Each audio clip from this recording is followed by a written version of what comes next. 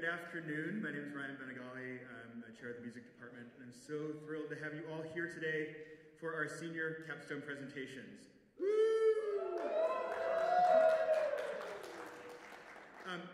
You all can come a little closer if you'd like to. You don't have to, be, leaving the space open for inquiry and thought. Please come down and come closer to us if you'd like. It helps the presenters feel more loved as well. So maybe please. We have today 6 really wonderful senior presentations, work that these students have been undertaking for at least a year, if not longer in some cases. And I'm really thrilled that they have the opportunity to share this work with you all today. You've got your program in front of you of the six students that will be joining us. And I'll do a brief introduction for each of them. We'll take about a 5 to 10 minute break after the third presentation, just to have a little stretch, and then we'll continue on, and then we hope you'll join us for a little reception out in the lobby following the presentations today. So our first speaker is Lily Zhuo, who is coming to us from China, and her capstone advisors have been Ofer and Yido. They all have little personal fun facts to share.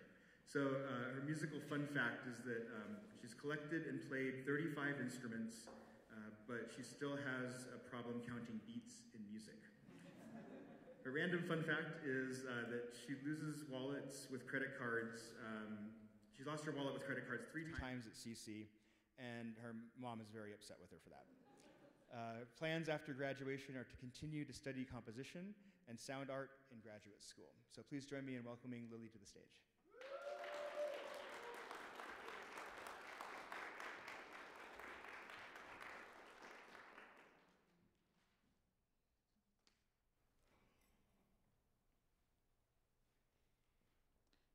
Thank you all for coming to CC's presentation.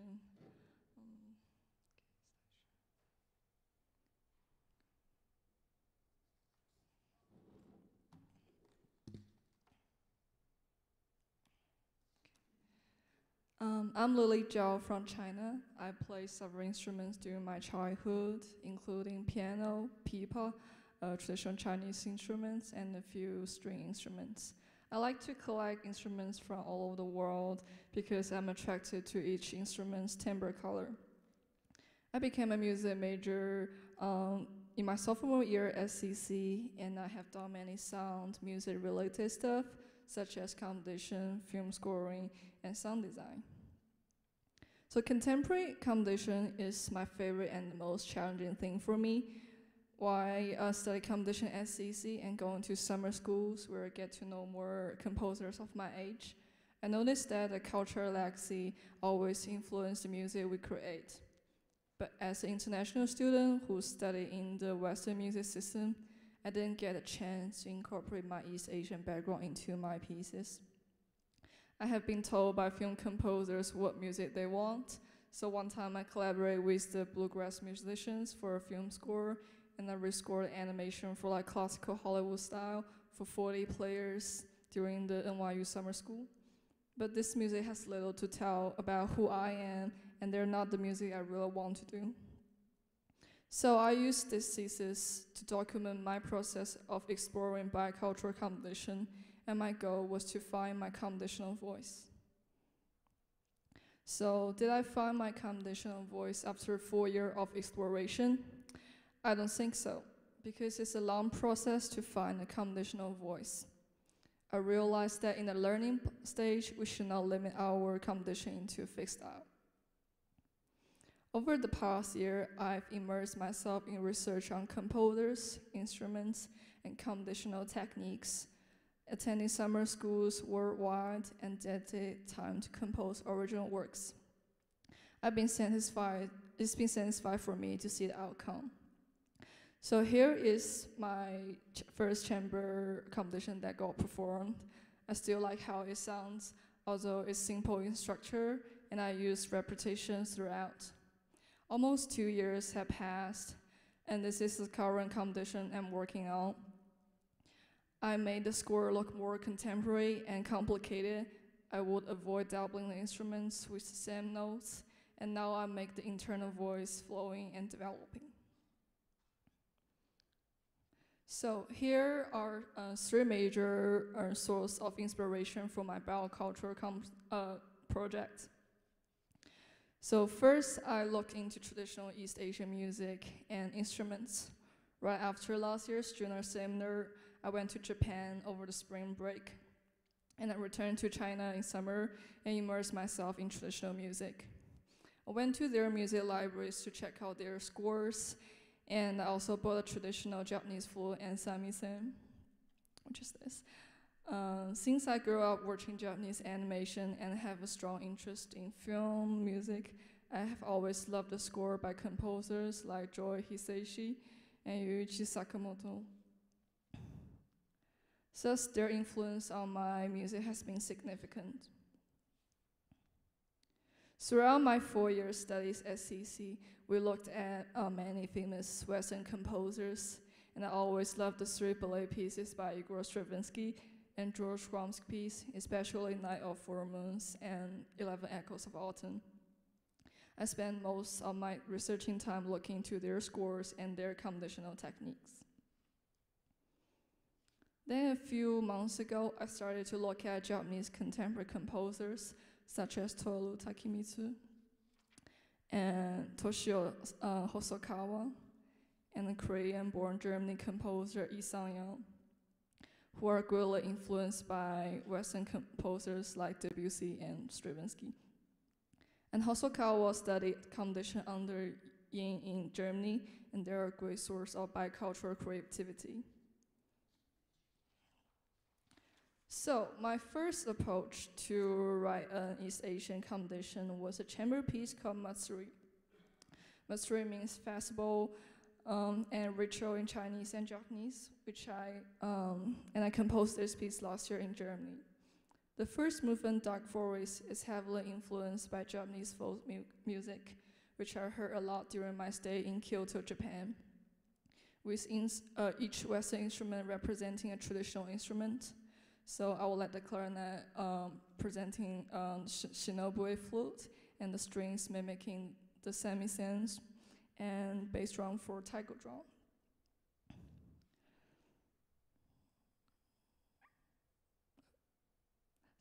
Oh, and so this piece also adapts the traditional pentatonic scales with the full note system and the whole tone scale from George Crom's Night of Four Moons. So I'll play the beginning of George Crom's Night of Four Moons.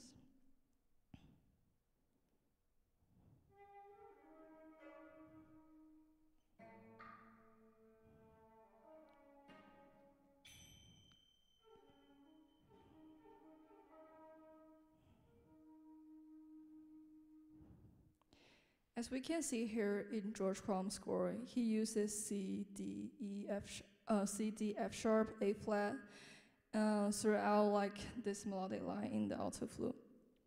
And I also use 4 notes and transpose them up and down in my piece. My composition adopts a scattered and chaotic palette influenced by the minimalism rhythm found in Japanese traditional non-theater. So I'll play the beginning of my piece.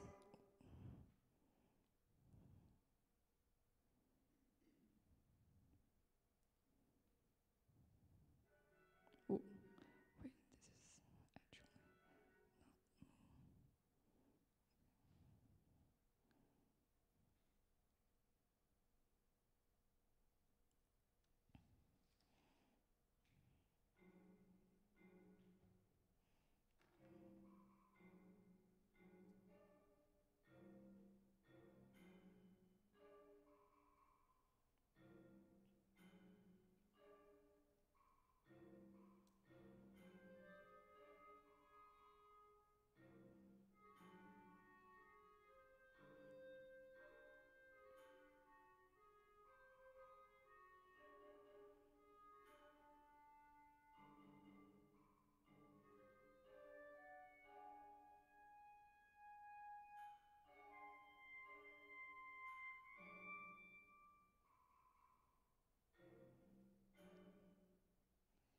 So, and in the end of this movement, Rhythms are driven by the powerful beats of the imagined taiko drum, which is bass drum in this piece.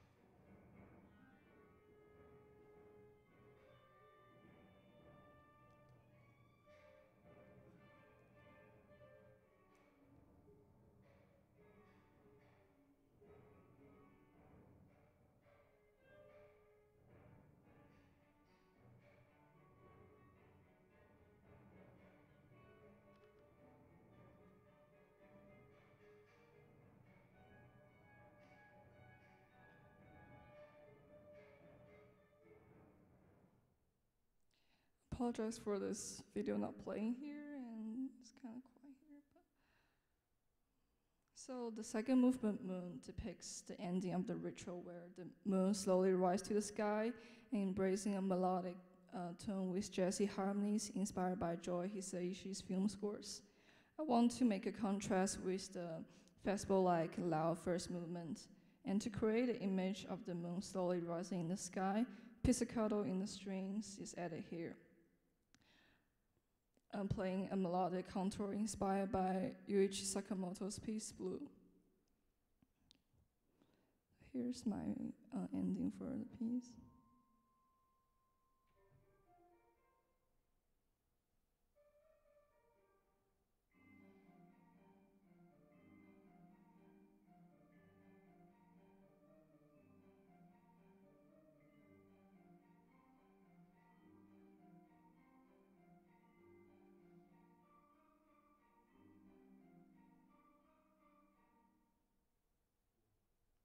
Although this piece won the third place in the competition workshop, I acknowledge several outcomes in the competition and that requires improvements.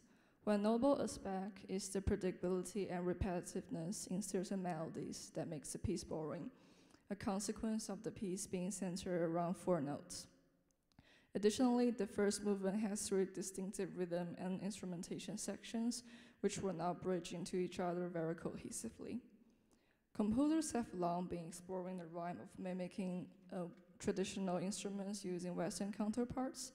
However, my approach lends a comprehensive exploration of the distinctive timbre qualities in traditional instruments. So, continue my exploration of Western instrument mimicking East Asian counterparts. I compose a flute solo named Aki, drawing inspiration from the shakuhachi unknown flute. So here's I will play brief audio of the shakuhachi flute.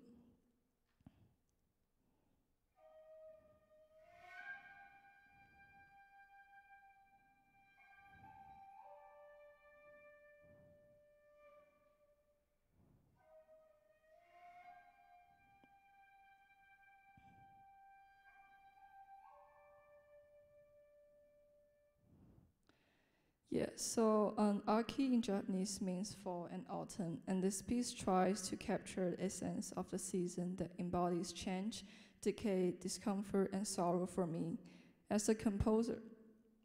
So in the traditional East Asian music, vibrato constantly features in woodwinds, and I love how many traditional East Asian flute have those like vibrato and microtonal quality.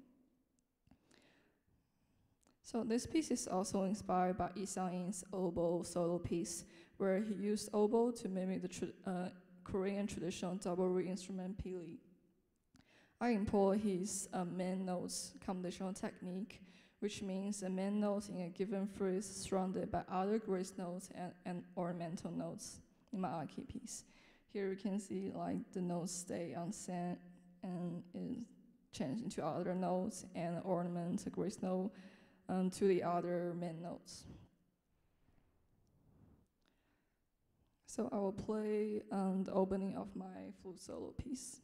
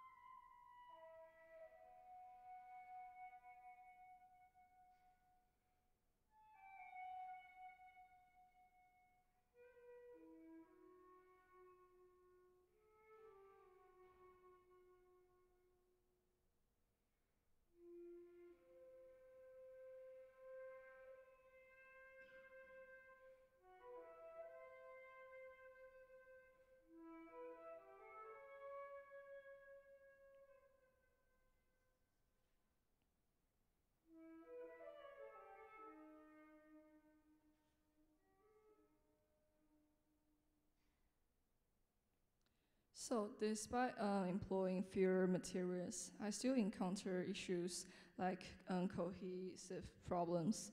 While this piece outlines invokes a Zen-like atmosphere, the conclusion adopts a more conventional approach, leading to a predictable outcome.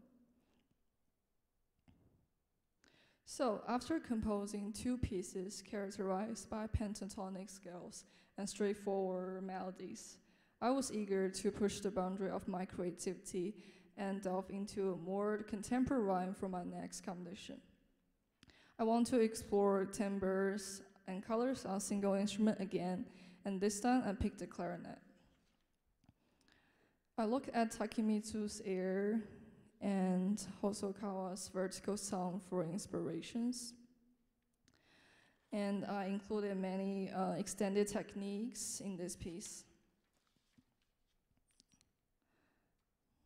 So, such as multiphonics. Also, these are like the recording I did with the clarinet solo players, and those are the chops from our recordings.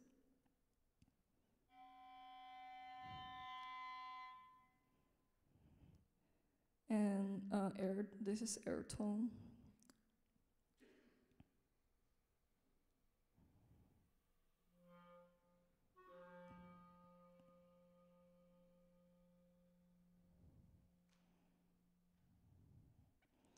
And here is mouse vibrato, which is the first two measure of my piece.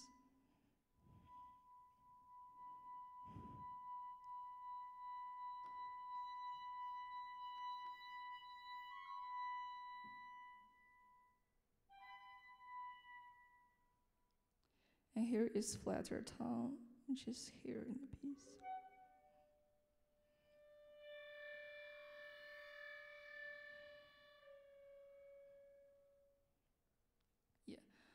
Also, unfortunately, we didn't get a official full recording of this piece because the clarinetist is still working on this piece.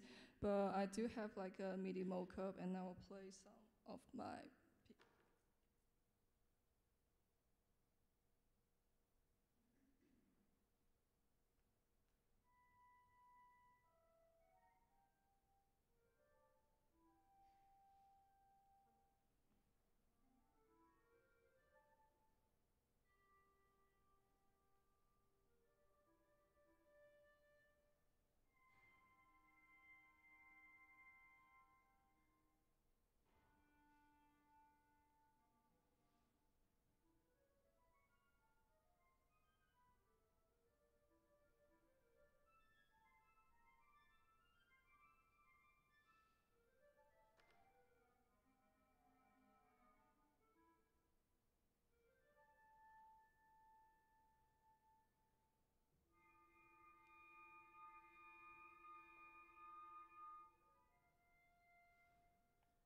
Yeah, so looking back to this bicultural composition journey, I'm wondering what East Asian contemporary music really is.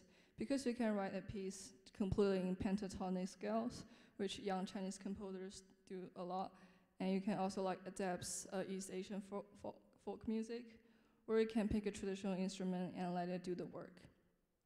But recently, I saw a quote from a scholar who talked about how Yisang does that. They say East Asian traditions provide the roots of the technique, as well as the philosophical inspiration behind the music. However, the end product of the East Asian root is realized in the context of the 20th century Western music. So this quote really motivates me to continue exploring 21st century music in the future, and to have a stronger foundation in composition and keep experimenting with East Asian cultural legacy in my music. So here, I want to summarize what I learned from my project as a composition student, and I wish to give this advice to CC students who might be interested in composition in the future. Planning. Planning is important to give a better workflow and will always help with structures. Style. It's a long process to form a style in the learning period. Once again, you should not limit yourself to a fixed style. What music do you want to compose? Film scores, contemporary music, contemporary classical music, digital music, because they're all really different, like in the way of composing them. Limit your material. Limit your material by focusing on developing and connecting them, because for beginner composers, they usually have a lot of ideas in their piece, but they fail to connect them to make them cohesive. Don't throw away. Don't throw away anything you wrote before. You can always go back and improve them. Don't listen to others all the time. It's helpful to show your piece to others and get advice from them, but I hear constantly complaining about professors giving revising suggestions, interviewing students' competition a lot. So the student end up writing a piece way different from their original intention, and they hate their creations. And at the end of the day, this is your piece, and you should have full control how you want it to be. Make your score professional. Make sure the musicians can read everything you wrote. If the musicians have trouble reading the score, it's probably your problem not making the notation clear. Make friends with musicians if you want to record your music in the future. And some musicians have preference in type of music they like to play. So some of them don't want to do any like extended techniques, and some of them may prefer playing melodic stuff. And workshop and competitions. If you want to learn composition more outside CC and maybe pursue it professionally, it's always helpful to attend workshops and competitions and know more composers like other student composers are doing. So in the end, I invite you guys to come to my competitional recital tomorrow at 3:30 in Packer Hall. I know some posters have the wrong time, but it's actually 3:30. And it will feature all the pieces I show in the presentation, include 2 pieces I wrote before. Yeah. So thank you guys for...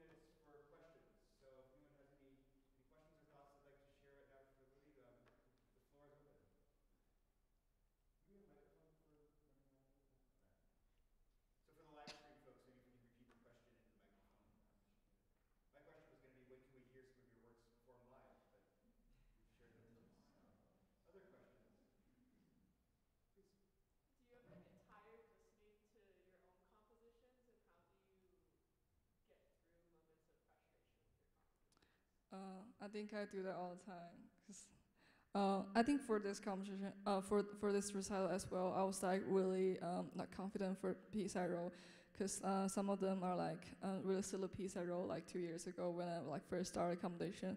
But I really love my musicians. I went to all their rehearsals and they're doing way better than the musicians I had before.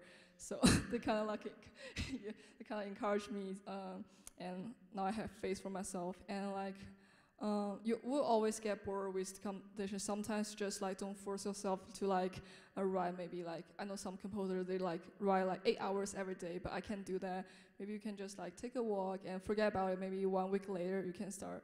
And I think a better way, another way I tell me about those frustrations is to always hear new music from other composers.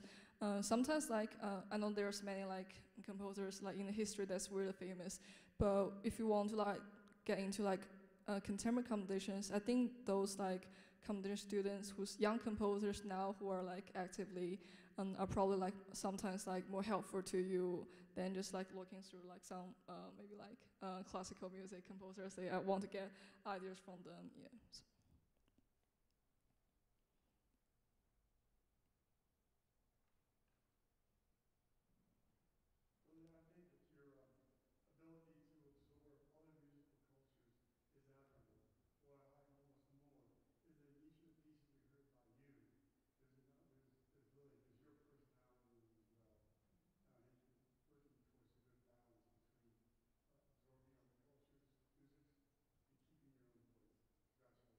Thank you.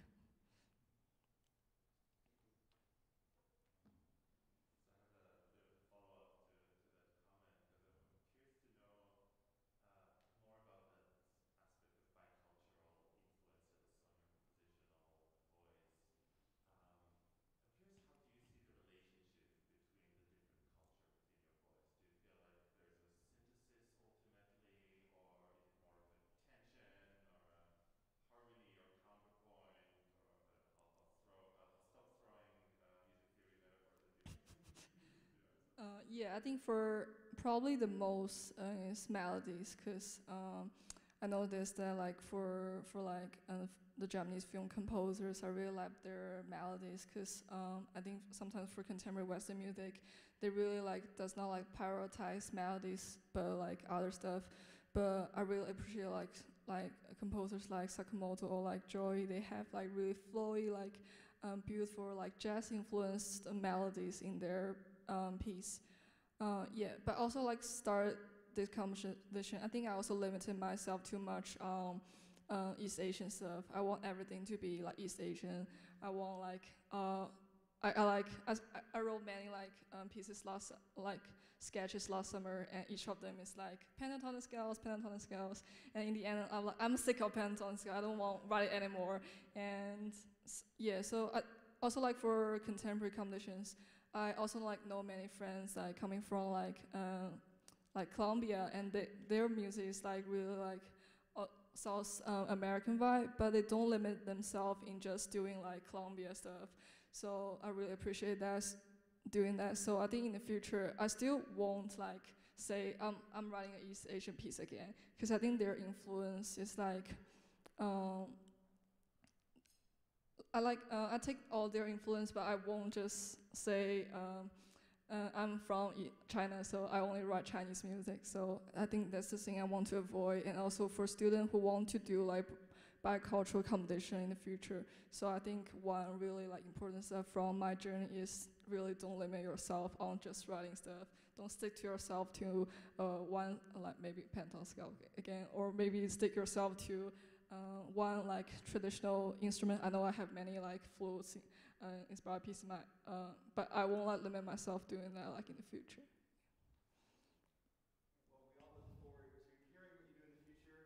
Give another round of applause and thanks. Thank you guys.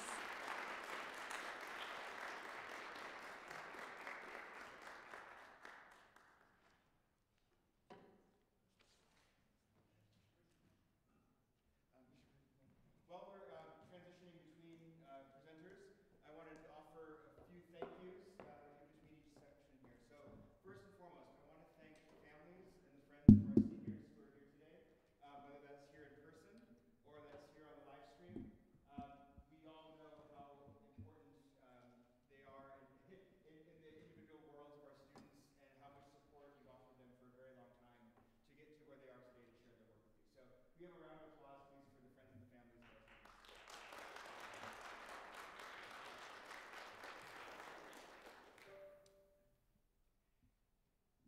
And our next presenter, who is setting up presently, is Misha Martin Williams, who comes to us from Breckenridge, Colorado. Her capstone advisors have been Liliana Carrizo and myself. Her personal musical fun fact is that her favorite band changes weekly. Most recently, she's liked The Who, Green Day, Bad Bunny, Karol G, and various indie bands. Her random fun fact is that she's fluent in Spanish and loves cooking and spends as much time as possible outside. And after graduation, she plans to take some time to work and apply to the next phase of her life, which will be attending medical school. So please join me in welcoming Misha to the stage.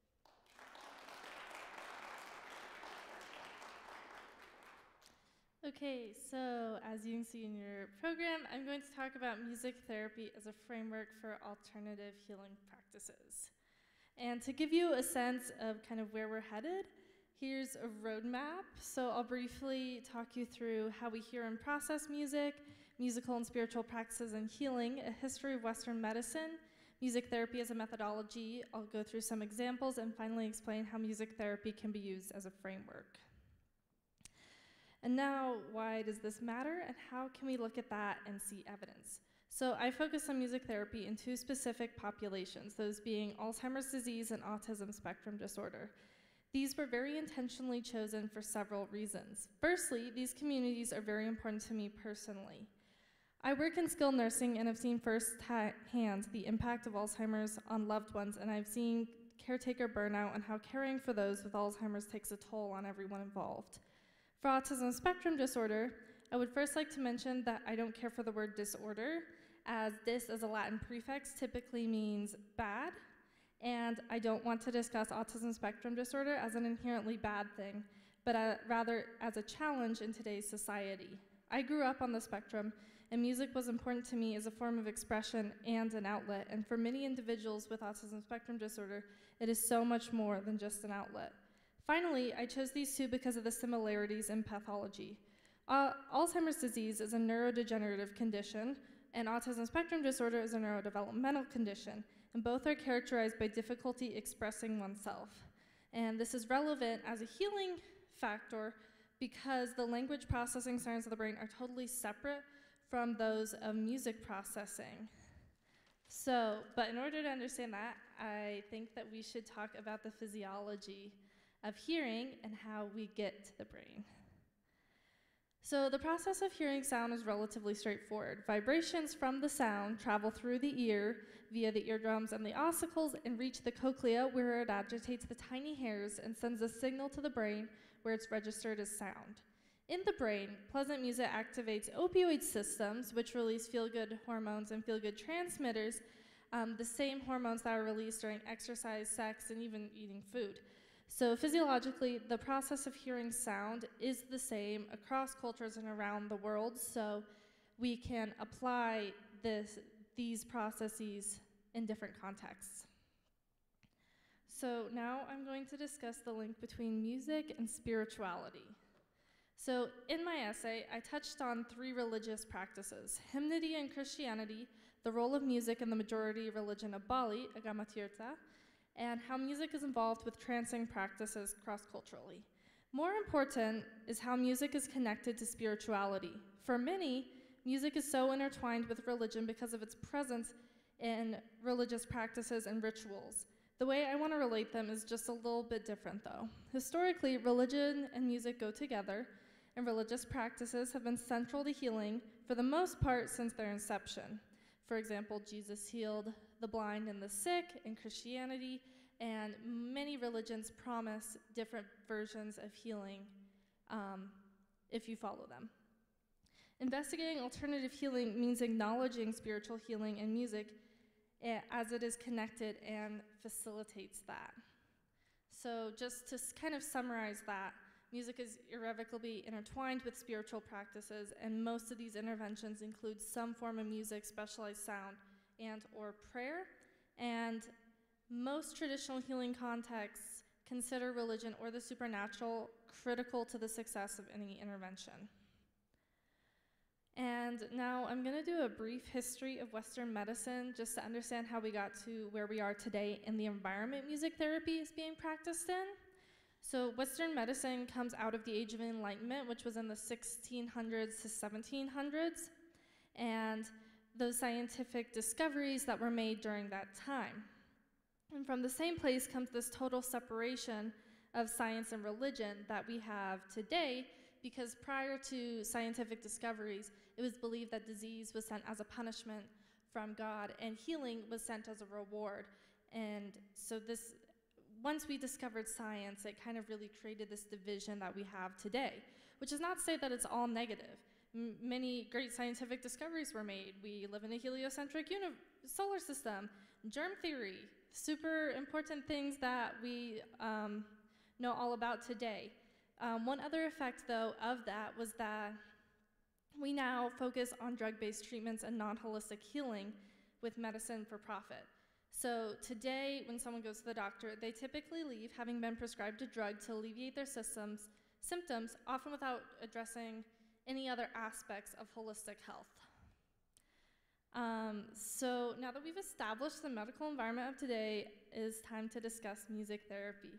Music therapy as an intervention began development in the 1980s, and it began to be practiced in earnest around the start of the 21st century in combination with psychotherapy.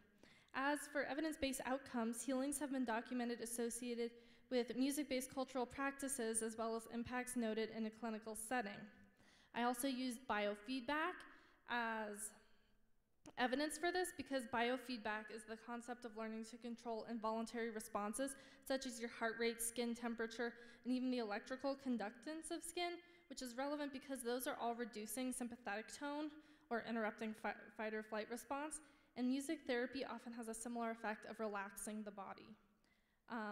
However, I do want to mention just some quick conceptions or conventions about music therapy, which is that we use the notions of Western tonality and consonance, dissonance, and resolution, which is not, as Lily kind of talked about, is not true in all places, in anywhere in the world. So now I'm gonna talk about Alzheimer's disease and share some statistics to emphasize the importance of alternative treatments. So as of right now, about 6.5 million US citizens have Alzheimer's disease and a population of 3.5 million of like people who live here. And so about 10% of adults aged 65 and older have Alzheimer's disease. An average lifetime cost of treatment is $254,000. The current numbers are expected to rise to about 10 million by 2030 as the baby boomer generation ages. Symptoms of Alzheimer's disorder are centered around thought, memory, and language. In the beginning stages of Alzheimer's, an individual may forget names or if they've told you something. As it progresses, they will lose their memories and ability to communicate, and they eventually will require total care. As of right now, we have drugs to slow the progress of the disease, but no cure, so to speak. Additionally, the toll of caring for someone with Alzheimer's disease is difficult to understand unless you have experienced it. Music can help with communication due to the fact, as previously mentioned, speech and music are processed in different locations of the brain. In clinical settings, music has had a significant impact, resulting in reduced agitation, improved facial recognition, and even improved language skills. This quote from Oliver Sacks, whose book Musicophilia was instrumental in my research: "Music evokes emotion, and emotion can bring its memory. Shows how music can aid in a person retaining their sense of self as they lose their memories and the disease progresses." For autism spectrum disorder, it is estimated based on diagnoses that 1 in 36 children are on the spectrum and is 4 times more common in men than women, which exposes another issue in medicine, the fact that standards are decided based on men, leading to women going undiagnosed for most of their life in various different fields. Challenges associated with autism spectrum disorder are mainly speaking, processing, nonverbal cues, social interaction, and what society considers normal behaviors. So music therapy has been able to help facilitate social interaction and communication, which are 2 of the more difficult challenges that a lot of children struggle with. But since the Age of Enlightenment, healing that is not based in what I'm going to refer to as hard science has largely been discounted. In spite of cultural healing practices having real value and working as we have documented for centuries, within Western medicine, many practitioners are not open to new ideas, which has really led to an absence of alternative healing practices.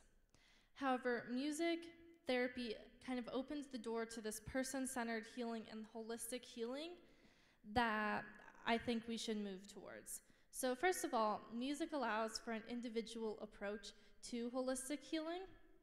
You can really meet someone right where they're at. You can individualize the music that you are playing. You can individualize the instruments that are being used in music therapy, and you are able to help them in different ways depending on what they're struggling with at the time. And Alzheimer's disease and autism spectrum disorder are good examples because of the neurological impacts we can see. First of all, we can see short-term impacts and acquire data relatively quickly. Additionally, we can do brain scans to look at what is happening during music therapy, and we can see what is happening real time. Also, they are pretty prevalent in today's society. Finally, music is processed the same way across cultures. Everyone kind of hears it more or less the same way. The vibrations hit their ears and it goes to their brain. Therefore, this has a wide range of applications. Finally, I would like you all to try. The clip I am going to play is less than a minute. Everyone has less than 60 seconds. I want you to close your eyes and breathe deeply and just listen to the music.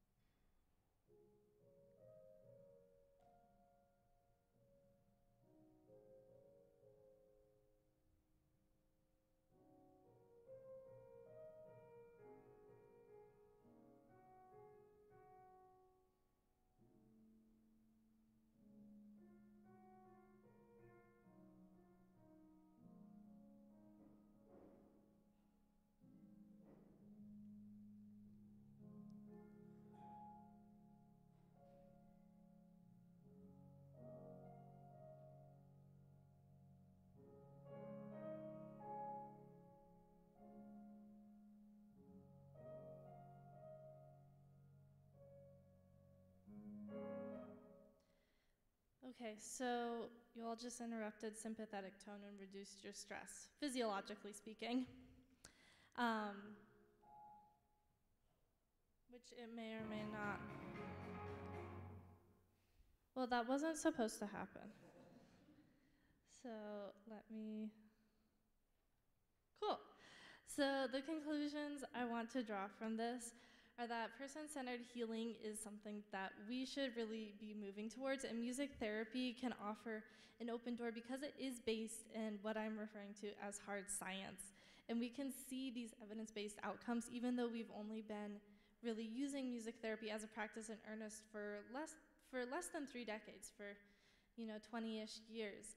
And so I think in the future we can expand the uses for music therapy and use it as a framework to introduce different alternative healing practices into medicine. Thank you.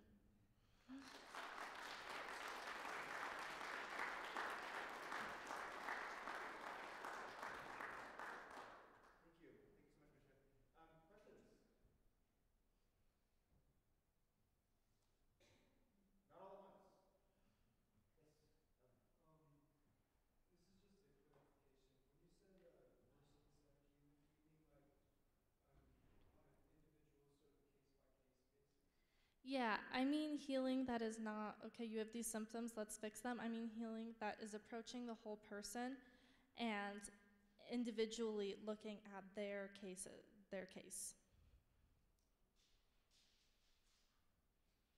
Yes. Do you have any examples of collective healing paradigms existing outside of Western institutional structures in terms of your overall research and cultivation here? Yes, I do. So there's several different instances of this, and I don't want to say the words because I know I'm going to mess them up. But so actually, if I can pull it up, that would be really helpful. So trancing is a healing practice in Bali specifically. They have collective rituals and practices where they will go through these trancing and involve healing, and it involves helping with fertility, crops, that kind of thing. And then there's also one other example that I use, which is Persian, and it is called Mada, I think is how it is pronounced. And it's a genre of devotional music, prayer, meditation, and Persian mystical poetry, which is performed for multiple cultural purposes, including the maintenance of health and healing. So there are a lot of different examples of this. Those are 2 examples that I kind of went into in a little bit more depth. Did that answer your question?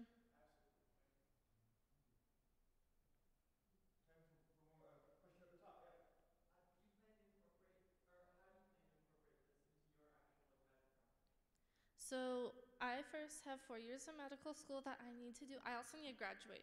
And then I can go to medical school eventually. And once I have learned the science and I go through residency, I hope to incorporate different people's cultures and be able to, even if I may not be I will not be an expert in all forms of cultural healing, but if that is something that they're into, I hope to build a network of different cultural healers that I can refer them to, and then I can also recommend things like just even something so simple as visiting a nutritionist to aid with different problems that we have now, or recommend stress-reducing techniques to help reduce other medical conditions that we have that right now we mostly just prescribe drugs for.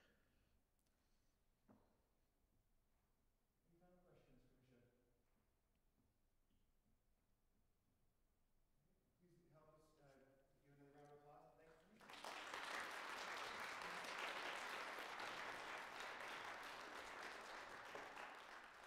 Thanks, Denise. We're going to do a slight switch in the order of the presentations. So our next speaker is going to be Ethan Golden.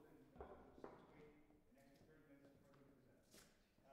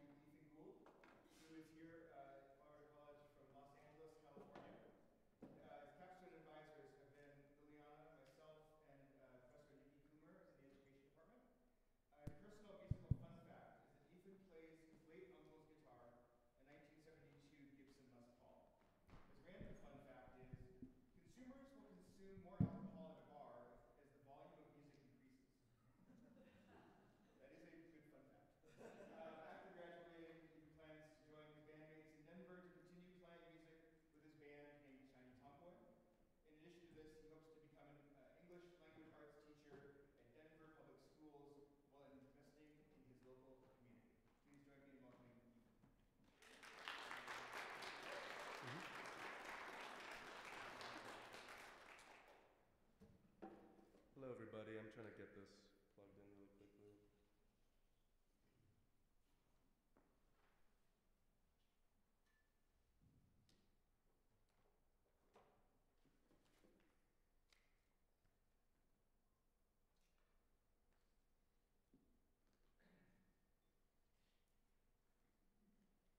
All right, before I begin getting into my actual presentation, I'd like to take a moment for everybody just to think and reflect on their past couple days and think about some good things that have been happening in their lives.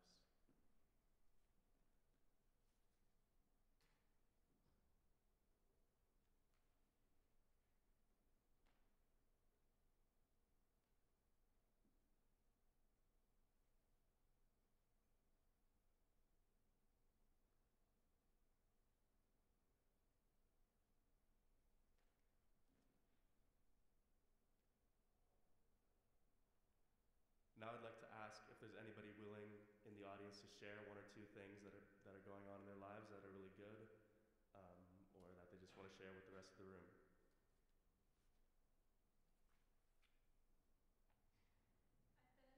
I finished all of my reflections for class. There you go. We're in the same class together, so. Anything else? I had 2 students smite on music at midday yesterday, and they did a beautiful job. That's really great. Right? I've been spending extra time with my children at home, making extra space for them. It's been so wonderful to have that time. Amazing. Thank you everybody for sharing. As you can see, my presentation is titled No Student Left Behind, and for those of you who are familiar with reading Western traditional music, there is a bass clef up there, kind of turned upside down into like a frowny face.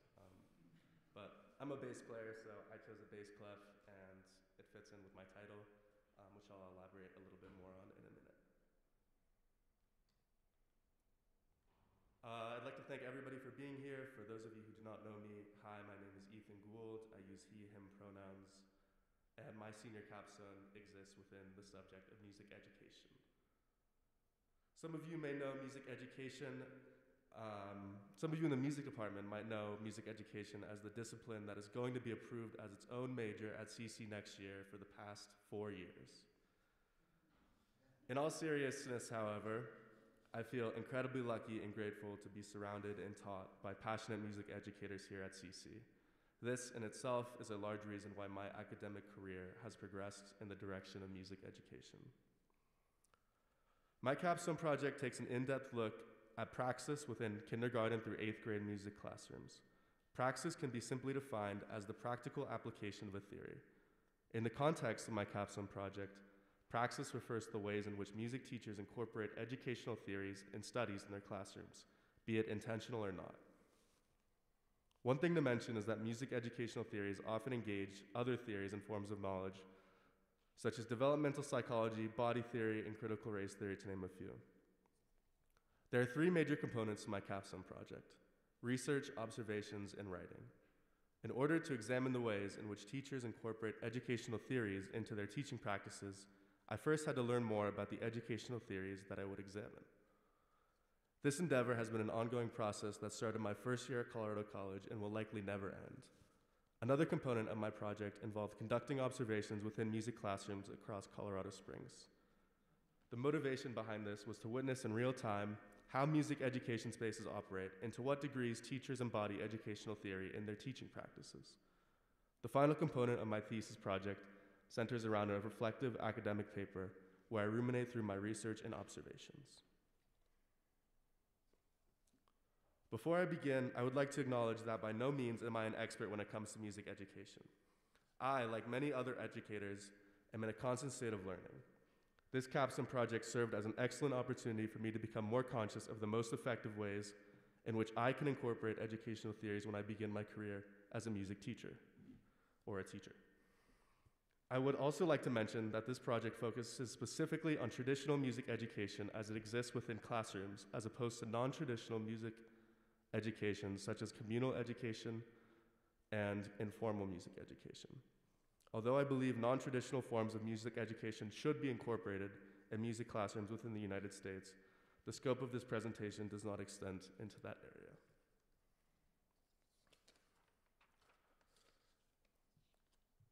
I will begin by introducing a problem. Within the United States, children's views of themselves as musical deteriorate over time, and their beliefs about musical talent as an innate characteristic that only certain individuals possess grow stronger. The title of my presentation, No Student Left Behind, is a reminder that thousands of students stop pursuing music because they see themselves as less musical over time. In addition to this, my title is a call to educators in the United States to recognize the ways in which they are partially at fault for this phenomenon. This reality guided my research in the direction of investigating educational theories and looking to see if there are any educational theories that teachers can incorporate into their practice to mitigate this finding. But before we get into that, why care? Well, when students do not see themselves as musical and view musical talent as an innate characteristic, they are more likely to discontinue their participation in music-related activities inside and outside of the classroom. Given the positive impacts that playing an instrument and participating in a school music program have on cognitive, motor, and socio-emotional skills within children, educators and musicians should be aware of what causes students to stop making music. All right, I'll begin by talking about some of my observations. I'm not going to bore you with talking you through all the IRB exemptions that I had to receive in order to conduct my research. I will mention, however, that I had to complete an educational research exemption and an interaction research exemption. Because of these IRB procedures, I'm not able to include photos or videos of teachers or students in their music classrooms. While working towards my IRB exemptions, however, I reached out to music teachers in Colorado Springs, introducing myself and expressing my desire to conduct observations in their classrooms. With the help of Jennifer Joaquin in an old syllabus from Joyce Hannigan's K-12 Music Elementary Practicum course, I was able to establish contact with 3 teachers. I found it important and significant to conduct my observations in Colorado Springs in an effort to engage with the local community. The first set of observations I conducted were at Jack Swigert Aerospace Academy in Ms. Vasquez's middle school chorus class. Here, I spent 5 days watching as Ms. Vasquez prepared her students for their upcoming performance of Willy Wonka Jr. in their winter concert. It's interesting, right? The second set of observations I conducted were at Buena Vista Elementary School with Ms. Lachelle. Here, I spent 2 days observing her classes that range from kindergarten to 5th grade. The content of each class varied depending on the ages of students, with a focus on vocal, listening, and movement-based activities for the younger groups of students and a focus on instrumental performance for their older groups. The third set of observations I conducted were at Sabin Middle School with Mr. DiNardo's middle school concert band classes. I spent 5 days at Sabin Middle School with Mr. DiNardo and his students as they rehearsed their upcoming concert pieces. During this next section of the presentation, I am to provide concrete examples of how the music teachers I observed embodied educational theory through their teaching practices.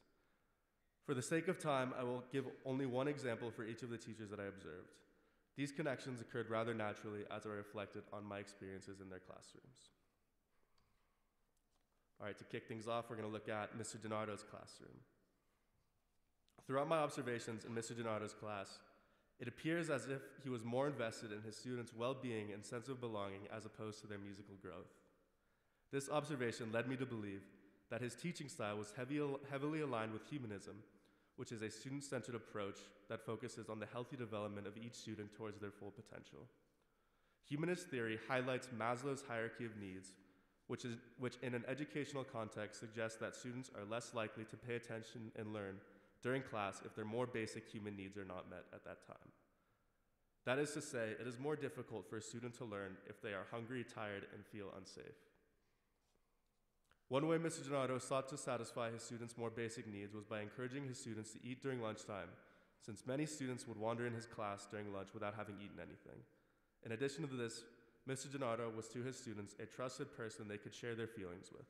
In one instance, he spent his entire passing period comforting a student who was experiencing cyberbullying. I'd like to take a moment for you to recall back to the beginning of the presentation when I asked you all to think about the good things going on in your life.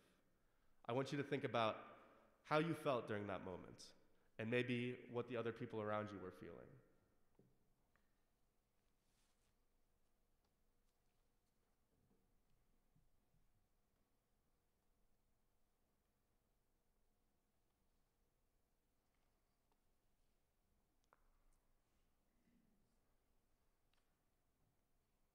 Just a couple more moments of pondering and reflecting.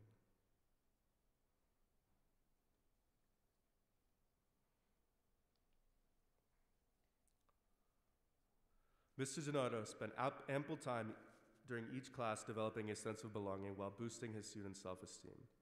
At the beginning of each class, Mr. Donato prompted his students to share good things or events in his students' lives that they found exciting or positive. Multiple students shared during each class, demonstrating the fact that most of these students felt comfortable expressing themselves verbally in his classroom. Sometimes these icebreakers lasted for 20 minutes. By operating within this humanistic framework, Mr. Donato promoted an air of acceptance in his classroom where each of his students felt that their presence was valued.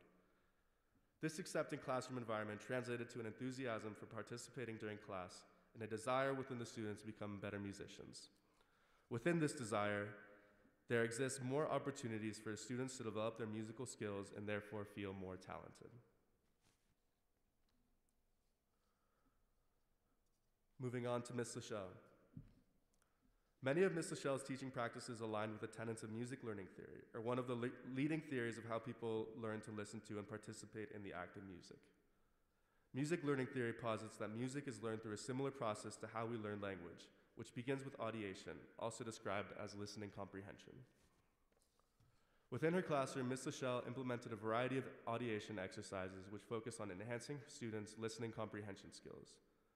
These exercises included call and response activities in which students would listen to Ms. Lachelle as she sang and then repeat back what they heard. In addition to this, Ms. Lachelle taught using the whole part whole strategy, which splits up an entire piece into smaller, more digestible sections for call and response.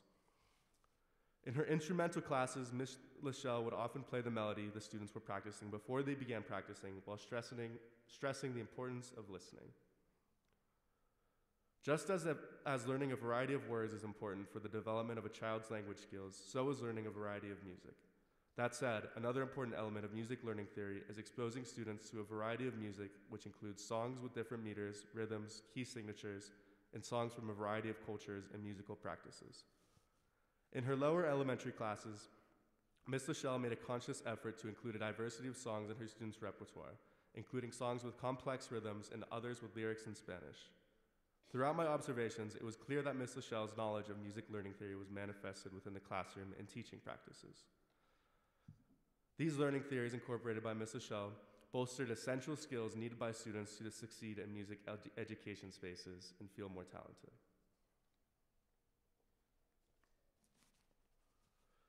During my time in Ms. Vasquez's classroom, it quickly became apparent that she had mastered her presence as a teacher in order to enhance student engagement and following of classroom norms. One of the ways that teacher presence can be understood through a theoretical lens is through proxemics, or the field of knowledge that deals with the amount of space that people feel necessary to set between themselves and others. When understanding how proxemics functions within a classroom, we can look at the physical distance between the teacher and their students throughout different situations. Since the teacher is most responsible for creating the classroom environment, their movement in relation to students has the most influence on how proxemics manifests within the classroom. In general, teachers should move around the classroom and avoid standing or sitting in one location that indicates their authority. For example, behind a podium, desk, or piano. And learning to navigate the space of the classroom, teachers become more effective at classroom management.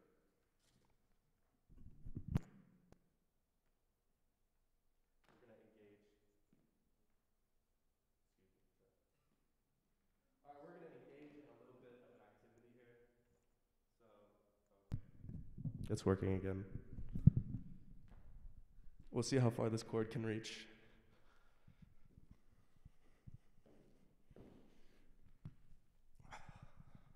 What's up, Ryan? How's it going? You doing well? I'm doing pretty well. I feel it's all right. I feel a little bit ill, but I'm pushing through it right now. So I just want to ask you, how are you feeling now that I was standing up there by that podium and now I'm right real close to you. So how does that feel? I'm feeling better than if you were right here. So you want me to stay out of the intimate zone? Is that what you're saying? I would prefer that. Okay. Maybe we'll go to the social zone.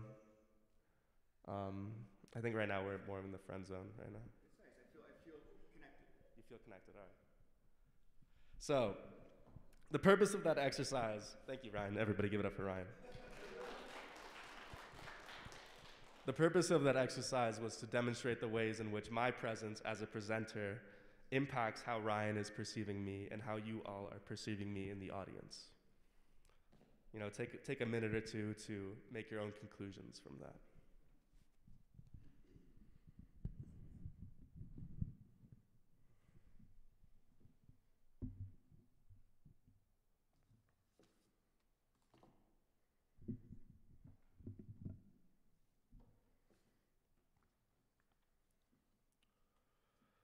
Ms. Vasquez was very adept at navigating throughout her classroom to influence behaviors of her students in the atmosphere of the room as a whole. During vocal rehearsal, she slowly walked around the classroom and sang with her students in an effort to get all of the students to participate. When she noticed that a student or group of students were not singing, she would spend more time in their area. For the most part, when Ms. Vasquez passed by students, they would begin to sing louder. In addition to this, Ms. Vasquez also approached students and squatted next to them when having one-on-one conversations with them. These conversations range from asking students questions to getting students to refocus their attention in class. Through her awareness of her own body presence and in the music classroom, Ms. Vasquez was able to effectively redirect attention and better manage her classroom. So I've got some key takeaways from this presentation that help to inform, what I learned and what I'm taking away from this presentation as a future teacher. First off, students' views of themselves as musical deteriorate over time, but there are ways for music teachers to counter this finding. I have discussed some of these methods here with you today. However, even more skill and practice is required to know what circumstances to employ these skills in. Number 2. Music teachers intentionally and unintentionally manifest educational theories through their teaching practices. That one kind of is self-explanatory. Number 3, students' basic needs must be met before they can meaningfully learn and develop within the classroom. In a nutshell, this means that students must feel safe and physically well in order to learn. Teachers play a large role in creating a welcoming and safe classroom environment. Number 4, music learning begins with listening. Incorporating listening exercises within a music class is a sure way to develop the musicality of a student.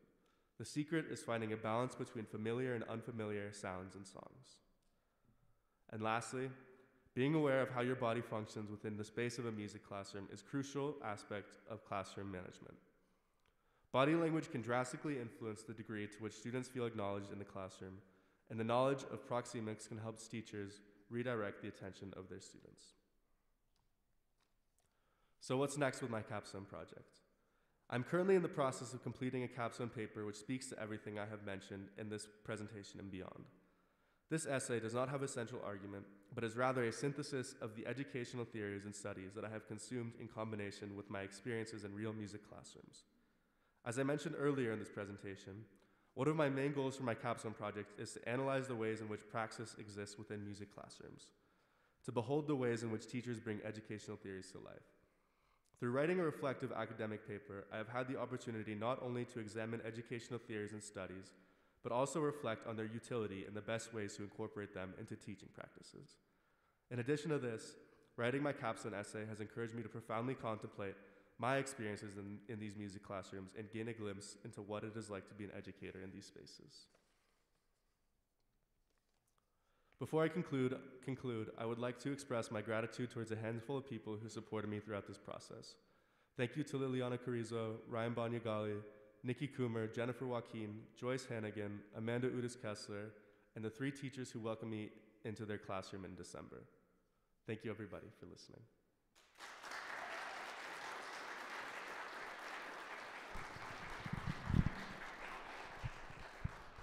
Are there any questions?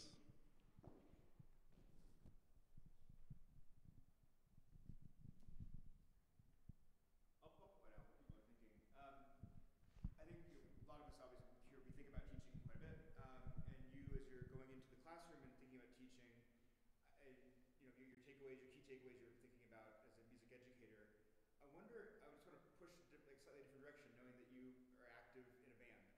Do you see any spaces or ways that you're connecting some of the takeaways from classroom work and teaching into the rehearsal space or the world of making music with Tiny Tomboy? That's a good question. If that's too much for you having a cold, No. I've got some stuff that came to mind initially. I mean, at first, if we're thinking about like Maslow's hierarchy of needs and like humanistic tendencies, you know, if you're in a band, a big thing about that is cooperation between members of the band, and it's really hard to cooperate when like in any situation when you're feeling like unwell or you haven't had breakfast or lunch or dinner, you know. So I think addressing those more basic needs is super important for the space of a band to function.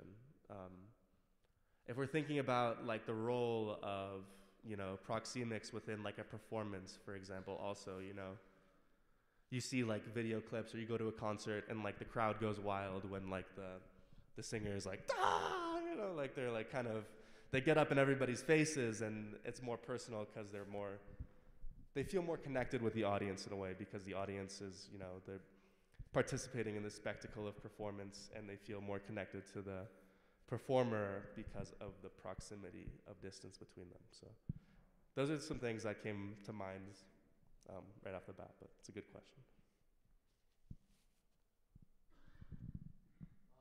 Do you think your presence in the classroom at all had any effect on the students' willingness to like participate within the music?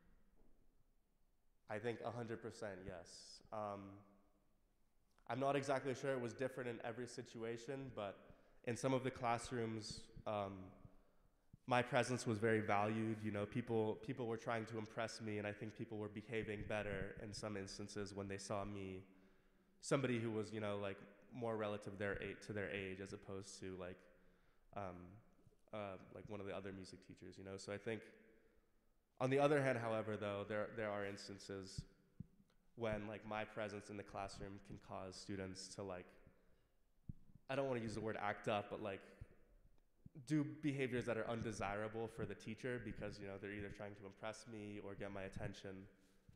But yeah, if I were to continue this research, I think I would definitely spend more time in each of these classrooms to really get comfortable with the students and see what, you know, a traditional day would look like if I was not there. I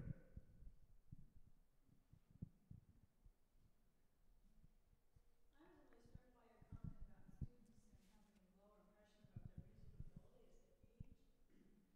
And I was also thinking about my years. I came up in music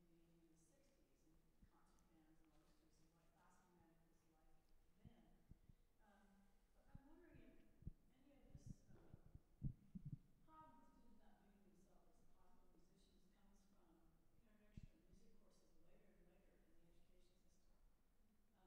from introduction of music courses later and later in the education system. When I went to school, music began in orchestras and bands 4th and 5th grade. And there are several areas, schools now that introduce it in 7th grade. And I wonder about that. It's another good question. I don't really have an answer. I didn't really look into that very much. What I can say is, however, a large part of what influences these beliefs about talent, especially in the United States, is this, I guess, Western conception of talent in itself as like a hierarchical thing, you know, like it's competitive, you're either talented or you're not. And we see that in some other cultures that are more communal and more focused on like community building. The conceptions of talent just aren't there. You know, everybody is seen as musical because everybody participates in music from an early age. And it's more so a cultural practice as it is compared to like a performative practice where you're in school and you're getting a grade and you're being scrutinized or rewarded in some way or another.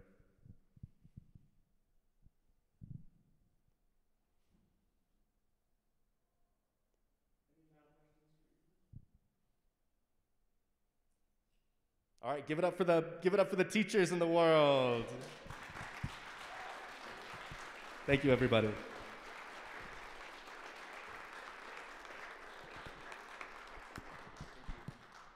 We're going to take a brief, just 5-minute stretch break, and then we'll move on to our next presenter.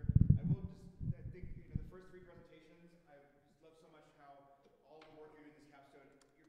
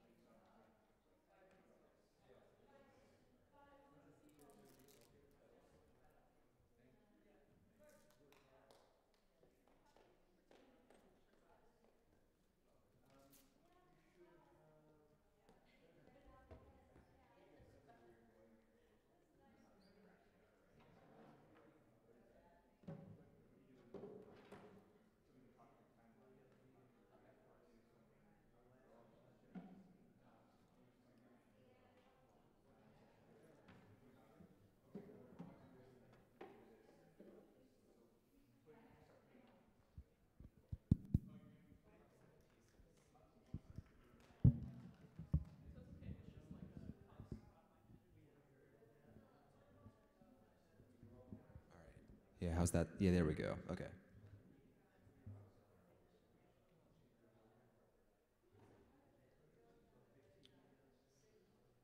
How do I select the thing? Screen mirror?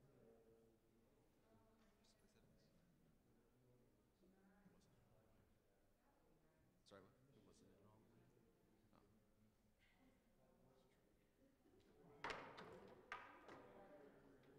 Okay.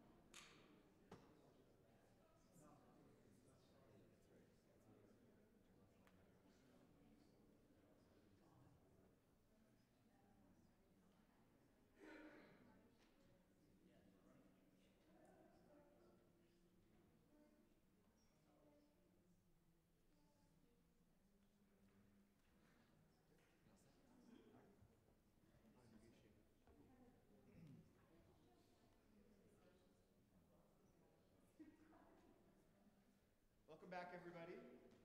Thanks for taking a stretch. We are going to continue on with our next presenter, Luke Lawson, whose hometown is Colorado Springs. Hometown crowd, home court advantage.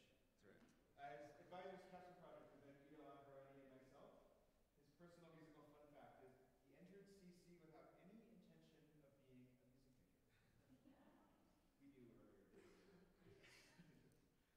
His random fact is that the snow in Wizard of Oz was 100% pure asbestos. Interesting fun fact. And his plans after graduating are to keep making music, get involved in the Denver EDM scene, and make $1 million. Hello, everyone. Thank you. My name is Luke, and I'm a musician, and that's not something that I could say about myself before coming here. In fact, it's not something I felt particularly confident saying until recently. Now, ever since I was a kid, I love music. I can't think of a time in my life when I didn't have a favorite music artist. I don't leave the house without headphones. I haven't since I was in elementary school.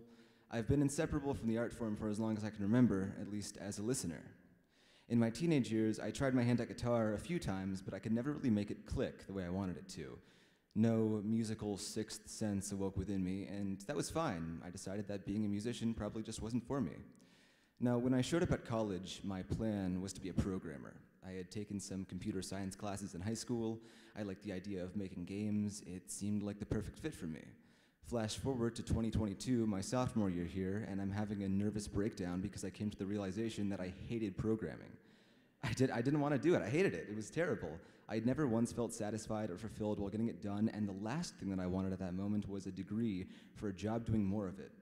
I felt like I didn't really have anything at this point. The thing that I was, the thing that I would tell people I wanted to be, was gone. The only other thing that I was involved in at all here was music, and this is true. The only reason I chose to be a music minor in the first place was because I didn't know that you didn't need a minor to be in college. So that's the only reason I started taking these classes. But in taking one of my classes, digital music production, I learned the program Ableton. Now, if you haven't had the opportunity to take a digital music class here, first of all, I'd recommend it. It's sick. Second of all, Ableton, it's a digital audio workspace. It's used for making music on a computer. At the time, I had barely used it outside of that class, and I had just taken it on a whim. But it gave me this feeling that I had never gotten out of playing guitar, or trying to write sheet music, or writing words, or any of these other musical ventures that I had tried before. For the first time, it felt like I could create something, not just imitate something, but fully make something, bring something of my own into the world. It was a whole new set of tools that I had never considered before that opened my eyes to what it meant to be an artist, what it feels like to create something. So when I had this realization that I wouldn't be a programmer, I figured as long as I'm here, I may as well be pursuing something that I enjoy, and chose to study music. In a very short period of time, I had a whole new goal. I wanted to be a musician. Flash forward another year or so, and I'm almost finished with the major, requirement-wise. Now, the only big thing on the horizon for me regarding this was the capstone, and I felt a bit out of place. It seemed like I was surrounded by people, artists. They were used to music. They were used to making things. And I was just beginning to learn what that meant personally. I wanted to use this project to improve these skills. After all, I didn't become a music major for a scholarly love of studying music or music history or anything like that. I turned to it because I enjoyed it. So for this project, what I set out to do was make an EP, 4 to 6 tracks in length, in genres that through the past year of casually learning this program, I fell in love with, that being electronic music. As for which electronic genres I wanted to make, I still didn't know exactly. The whole thing was up in the air for how I would go about it. And it was in this ocean of uncertainty that I was diving into that the second part of my project, and the focus of this presentation, emerged. How do I get better at doing this? As I got into my project and started thinking about how I can go consciously improving as a musician, I carved out 3 general areas for me to focus on. The first was technical skill. Now, as with any art form, you need to get better at the technical stuff. How do I engineer sounds? How do I make my synths sound good? How do I mix all my tracks together? How do I use the seemingly unlimited number of tools at my disposal? And how do I go about remembering all these keyboard shortcuts? This facet alone was a daunting prospect, but it was also the one that I felt the most ready to jump into.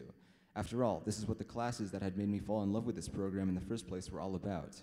I figured the best way to improve in this field would be to dive into older and simpler forms of electronic music production and look online and try to replicate the artists that I enjoyed. The second area was creative skills. Now, the entire thing is creative, but when I say creative, I mean how do I get ideas and how do I hold on to them? To some people, melodies, harmonies, lyrics, all of these things flow from them naturally whenever they're needed, but I'm not one of these people, at least not yet. The practice of being able to consistently sit myself down and write something good and appealing to me evaded me. I knew I could do it, I had done it before, but there were other times in which I would be sitting there ready to make a song, only to be met with nothing. I knew I had to work on this. Now, Area 3 was maybe the most daunting of these all. How can I force myself to actually make music? I knew this was something I enjoyed doing. It had made me feel ways I didn't know I could feel, and yet the idea of doing this every day, for as appealing as it sounded in theory, just eluded me. When I had the opportunity to delve into music, I could simply choose not to. I hate deadlines. Well, okay, I say I hate deadlines, but taking on a song as a project for a class or something like that was genuinely the only way that I could consistently make anything. I knew that soon classes would be done, and I didn't trust myself at this point in my life to not abandon this path without honing my discipline. So I decided I would use this one last college deadline to break myself out of this cycle. I needed to examine what was wrong. Why can't I remember how much joy this brings me until facing pressure? Out of every aspect that I was committing to improving, this was the most important to me. I swore that by the end of this EP, I'd be able to make music for me, not for a class, not for someone else, not out of guilt for not working on it for a month, for me. So let's delve into how I went about tackling each of these aspects, starting with the technical skills. Now, when I started producing music for this project in the fall of 2023, the genre that I was the most comfortable with was drum and bass. It's characterized by ambient sound design, deep basses over drum breaks. I enjoyed making the songs that I'd done so far, but I was unhappy with a lot of things, like the quality of my drums, the clarity of my mixes, and the basses that I'd synthesized just never really hit the way that I wanted them to. So I decided to try and hone these skills that I already had by studying a precursor of the genre, jungle, which typically used sample CDs to get drum tracks and then chop them up to create a whole new rhythm for the song. I did some research into the genre and got my hands on some key sample packs from its history, Zero G, Jungle Warfare, and the Future Music CD, all of which were available for free on the Internet Archive. And I got to work trying to figure out the art of chopping breaks. And this is just a demo of what I had made during that time when I was focusing on that.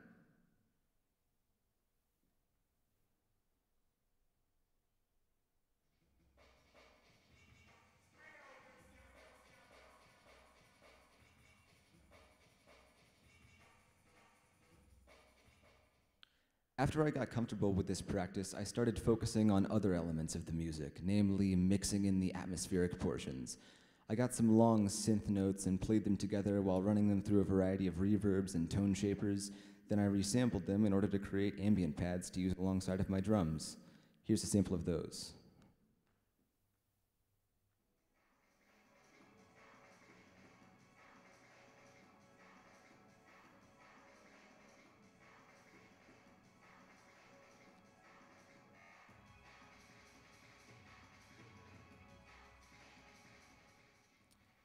Now, I was pretty happy with where I'd come in the week or so I spent studying these aspects of production, and I decided to switch gears into trying to improve my synthesis game. I created a track with simple, stripped-down drums and a couple instances of a synthesizer plugin with some repetitive MIDI notes, and I spent some time familiarizing myself with the software. I followed tutorials on how to create basses, replicating songs that I knew. I messed around with the parameters on the synth presets from artists that I liked, trying to reverse engineer them, and just overall spent a bunch of time becoming as fluent as I could in the act of synthesis. Here's a snippet of some of the basses that I made during one of these sessions.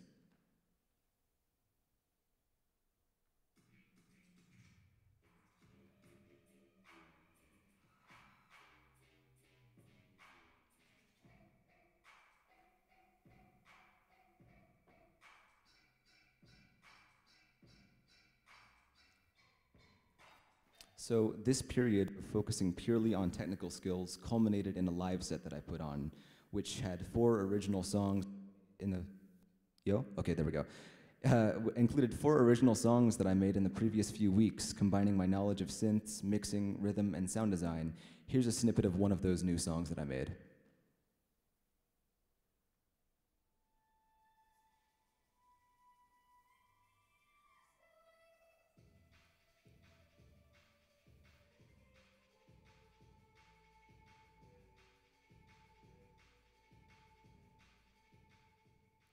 Now, at this point, I had made enough new music to fulfill my original goal of an EP, 4 new songs that I could polish up and call a day, except in terms of what I actually wanted to get out of this project for me, I wasn't anywhere near finished.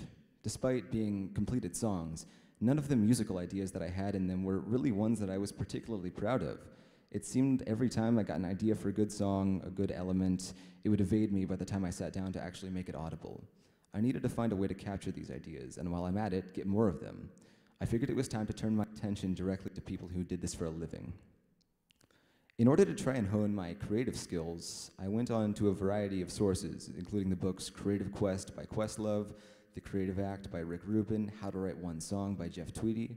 I also spent some time on Song Exploder, where artists talk about how specific songs of theirs came together. There's one short section in Jeff Tweedy's book called Pieces of Music, which instilled a new habit in me. Jeff's advice is to collect riffs, melodies, rhythms, samples, and store them for later, and I figured I'd give that a try. The method he recommends for this practice is to play it on an instrument, but I found that writing these down in a notebook in the form of verbal descriptions or drawing out the arrangement of the sounds was a good way to store these otherwise fleeting ideas. Admittedly, I had been keeping a notebook, or trying to keep a notebook, this whole time, even before I started reading these books, but I haven't mentioned it because, quite frankly, I wasn't getting anywhere near as much out of it as I had hoped. My plan was to write down every time I came to a new realization about myself or my process, but despite writing out a decent amount of notes and telling myself that this was somehow important to do, excuse me, I lost my place here. And telling myself that this was somehow important to do, I found the thing to be so intrusive and ultimately much more trouble than it was worth. The notes that I had didn't seem useful at all, and upon revisiting them, and for a while I just gave up on the whole thing. It was only after taking Jeff's advice and saving these ideas for later that I realized just how powerful this journal had the potential to be. When I sat down, if I needed something to work on, I'd open the notebook and look at what I'd accumulated. These words would range from notes outlining the digital steps to making a new synth, or techniques I wanted to use, or a song name with percussion I should try to emulate. Sometimes I would simply lay out basic song structure for an element that I already had, so that I had a clear goal of what to work on the next time I sat down. I always thought that these were things that I could reliably keep in my mind, but credit to Jeff, having them on paper really helped. Another one of the most succinct practical pieces of advice that I found was in Creative Quest, in which Questlove talks about overcoming writer's block. Instead of trying to create something new, try to create something out of a song that already exists. I had briefly experimented with remixes before, and I was shocked to find out how much of a kickstart a sample vocal track could be. Starting with an a cappella for Central C's Sprinter and building from there led me to sculpting some of the favorite drums I've ever made, which ended up as the percussion for a song that I'd been struggling with for a while. Take a listen to what that song used to sound like.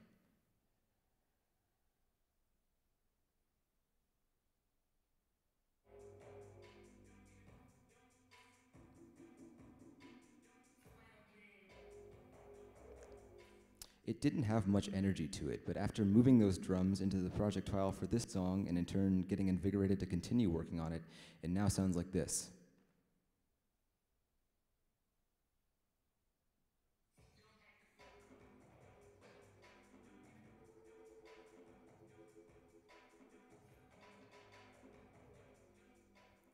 Now, Rick Rubin's book was initially a bit of a hard sell for me. He has this really abstract and at times esoteric way of talking about creativity. The farther I got into the book, the more I started getting out of it, though. There's this part closer to the start in which he talks about how he views creativity itself, where he says, human creativity is as natural of an act as trees bearing fruit. Just as the tree doesn't know when it's time to bear fruit, the human doesn't know when it's time to be creative, but we do it because it's part of our natural rhythm. We're all participating in a larger creative act, and we're not conducting, we're being conducted. A lot of this book is dedicated to not necessarily creating something new as much as it is to channeling our observations into something tangible. After trying to view the world through this lens, as if I were a radio conducting its signals, tuning myself to the correct frequencies, that journal of mine started seeing a lot more use. Rhythms in the daily world became more apparent. The opening and shutting of a door when it was raining filtered out the hiss in a way that could be replicated on the computer. Motorcycles blasting through Tejon as loud as possible outside of the shop that I worked at for no reason carried so much sonic energy and hit the ear with such an impactful rhythm. I started relating these sounds to synthesis, to drums, to soundscapes. Here's what those motorcycles ended up as.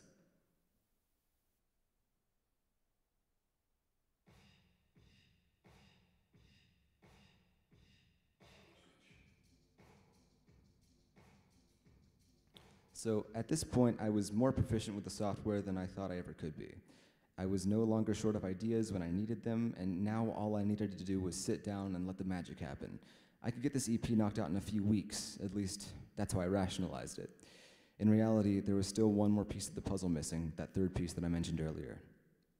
My work ethic was terrible. I knew I could sit down and make something that I was proud of, but for whatever reason, actually bringing myself to do that was so much more difficult than it should have been. I said before that I hated deadlines, and I didn't want them to dictate when I could get my work done via these long, stressful periods of crunch. I recently learned that I had anxiety, and in retrospect, I have to wonder if that has anything to do with why I struggled to work on this stuff in the first place. I associate doing it with these feelings of stress, and in turn put it off until I can't ignore it, at which point the cycle only repeats within me.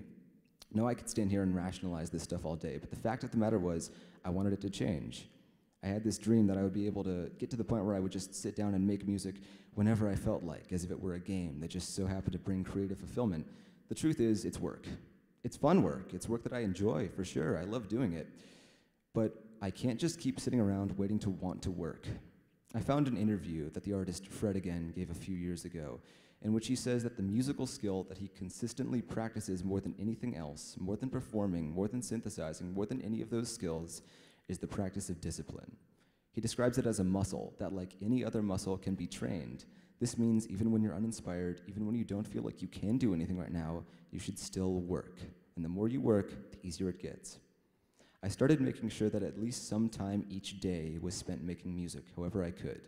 If my notebook was dry, I'd lay down some simple drums and throw in some samples to see what happens. If nothing sounds good, I'd use that time to browse sample libraries and put together a folder of sounds that I could use. If I didn't feel any desire for something new, I'd revisit my previous tracks and see if there was any little ways that I could tweak or improve them. Admittedly, this is a practice that I've only started recently, but in a few short weeks, I found the prospect of working on music to be much easier than I have in the previous months. I genuinely feel like I've grown more as an artist in these previous weeks of discipline training than I have in a while. I've begun to view my music and its creation as my own, something I didn't even realize I needed to do. At this point, I feel more comfortable making music than I ever have. In fact, when I sat down to make this presentation, I got sidetracked and made a whole new demo that I'm genuinely really proud of. Check it out.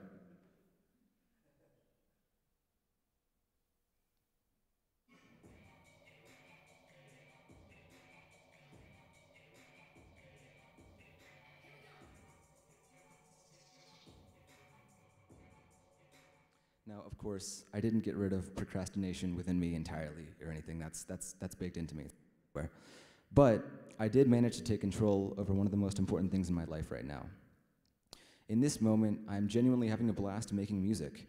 Throughout this project of self-analysis, I've found a pocket of creativity in which I feel invigorated to pursue something for myself. Right now, the most difficult part of this whole project is trying to come up with a name for the thing. I hope you got something out of my half-year-long self-therapy session. I want to encourage anybody listening right now who maybe feels the same way, unable to fully delve into what you care about because your mind is holding you back. Try your best. Tune in, put in the work, and take control of what you make, whatever that may be for you. Thank you.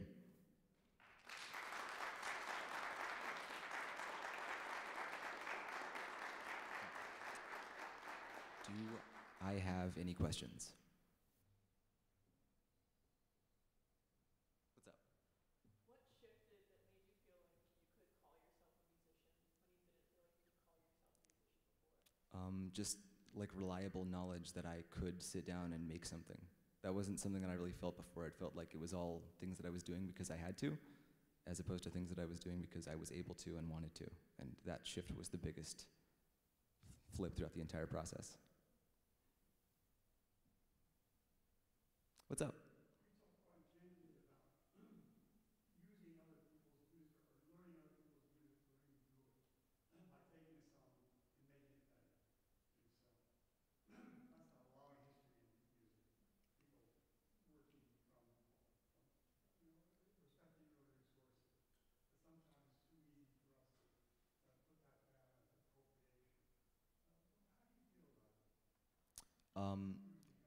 How do I feel about using other sources? Like the morality of it? I think that once you've made it your own, you'll know it. If you don't know it, if you're still thinking about it, you need to do more work. And that's fine. But once you've made it your own, once you've transformed it, that's something that you need to realize for yourself. And once you have that confidence, you're set. Yes? Do you have any particular artists that were an inspiration for you? Yeah, a lot. Peekaboo, he does these live streams where he'll just sit down and put stuff together. He's super like fast with it. Like he'll delete an entire like 2-hour worth of music in an instant if he's like, that's not really feeling good to me. And it's like, oh my God, that's so inspirational. I want that. I want that non-caringness to make something that I care about, if that makes sense. Like that creative attitude was super inspirational for me. And that might not be good advice for everybody. Don't feel the need to throw anything out, but it works for me.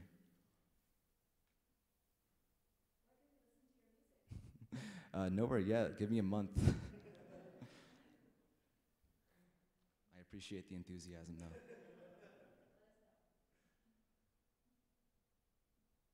All right, we set? Oh, yes. So I'm curious regarding the moving forward, both like stylistically, where are you most excited to continue, and do you think you still have more to explore in the jungle or the bass area, or do you want to explore more? And also, do you imagine, you kind of beautifully phrased for us these three kind of pillars of your journey. Do you have in mind like a number 4, like something else that, as a creator you want to kind of work on? Do I have it in mind? No, but I'm sure there will be one. I think this is going to be something that as long as I'm giving this proper attention to, like doing it for me, I think those next steps are going to reveal themselves naturally. As for genres, like you were talking about, I think I'm just going to naturally, again, it's just going to be natural. Whatever I come across next that I want to delve into, that's going to be where I go. That's what happened with those, and that's what's going to keep happening.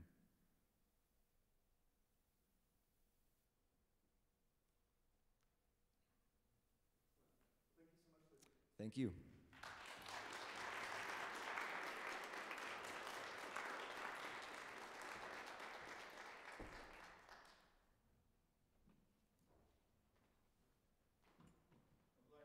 is coming to set up. I would like to offer another set of thank yous. This one goes to, particularly thanks to my faculty colleagues in the music department. These are the folks that have been working with the students hours in the classroom, hours outside of the classroom. It's not just the faculty that are in the block classes, it's also our colleagues that are in the studios, in the ensembles. We have a really wonderful, robust, and large faculty in the music department. I want to especially thank the professors that have been working specifically with capstone projects. Professor Sue Grace, Ida Alderoni, Ofer Benamont, Lydia Chang, and Liliana Carrizo. And as we're just getting the final stages set up here, I will start to introduce our next presenter. Oh, can I have a round of applause? Thank you for my faculty. That's one other person off the list who's also a recently retired member of our community, Professor Michael Grace, who's also had a strong influence on our team. Our next presenter is Isabella Arndt, who comes to us from Charlotte, Vermont. Capstone advisors have been Ido and Lydia. Her personal musical fun fact is that she lost a Nerds gummy cluster in her guitar one time, and it took her several days to remove it. Her random fun fact is that her late frog, Marcel, is peacefully buried in the middle of the campus between the library and Armstrong. And after graduation, her plan is to adopt a rescue dog and name it Bucket. Please join me in welcoming Bella.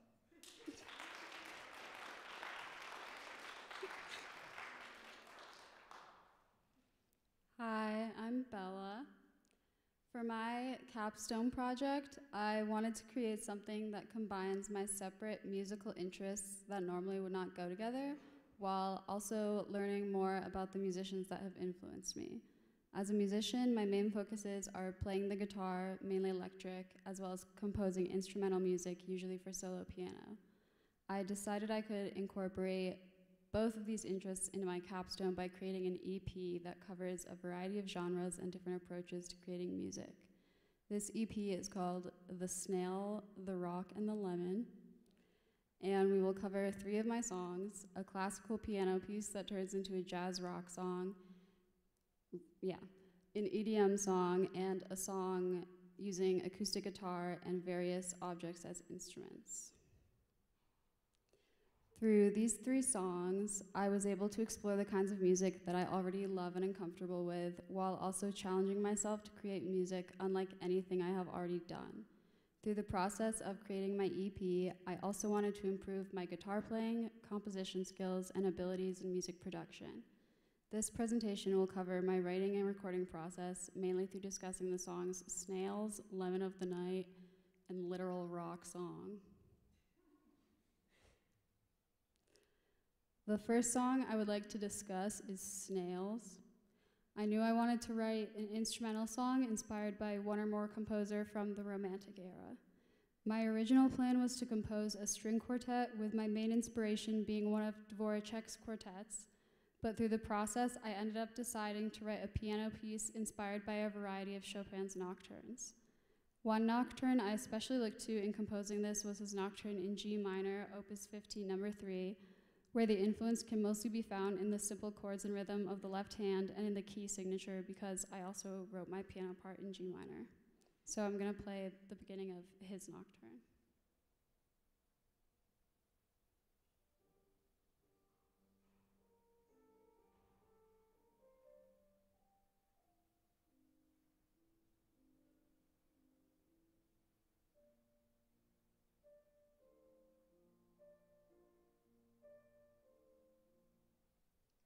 Okay. The bottom is mine. I composed this section in a notation software called Sibelius and exported it as a MIDI file, which I put into Ableton using a digital grand piano sound. Despite not being a live recording, I wanted the piano part to sound as natural as possible, so I made small adjustments to the note velocity and lengths, particularly the highest notes, to make it sound less robotic. I also put reverb on the piano to better reflect the parts in the original score that would be played with a pedal in a hypothetical live setting. I wanted to keep the intro as solo piano because rather than combining all the instruments in the intro at once, I wanted the different sections of this song to be able to flow in and out of each other rather than overlap, so they could each draw attention independently while also being connected to each other without transitions that are too abrupt and confusing. There is a small violin part that comes in occasionally with the piano, but serves more as a background sound to support it. This initial piano section was supposed to serve as something that the rest of the song could build off of into different musical styles, but is also supposed to be substantial as a little song in and of itself. Towards the end of the intro, the piano is joined by a rhythmic bass line to indicate that the song is going in a different direction. The bass line starts off being deliberately noticeable, but also simple enough that the transition is not too abrupt, and so the next section of the song doesn't sound completely random. Similar to the piano intro, I also made the bass part digitally and processed it with a plugin specifically made for getting a realistic bass sound. After the bass line has established its place in the song, I recorded some guitar chords that assist the bass's rhythmic purpose before introducing the drums and then allowing the guitar to take a more melodic role. Like the piano part, the drum track in this song was also created digitally, and I made slight adjustments to it in order to make it sound like a live instrument. The guitar part is the only instrument in this song that I recorded live. After the first jazz rock section of the song that comes in through the bass, drums, and guitar, the piano re-enters the song, taking on a role similar to this section instead of its original classical purpose, which I did to tie all the instruments together and make the song more coherent. The outro of the song focuses on solo guitar, which takes the song back in the direction of the intro by repeating parts of the initial piano melody. This is meant to make the song come full circle and feel more complete, while also giving it a more gentle feeling than the jazz rock section, so the song doesn't end too suddenly and has time to fade out. I'm going to play part of the song from the end of the piano intro and its transition into the first guitar section.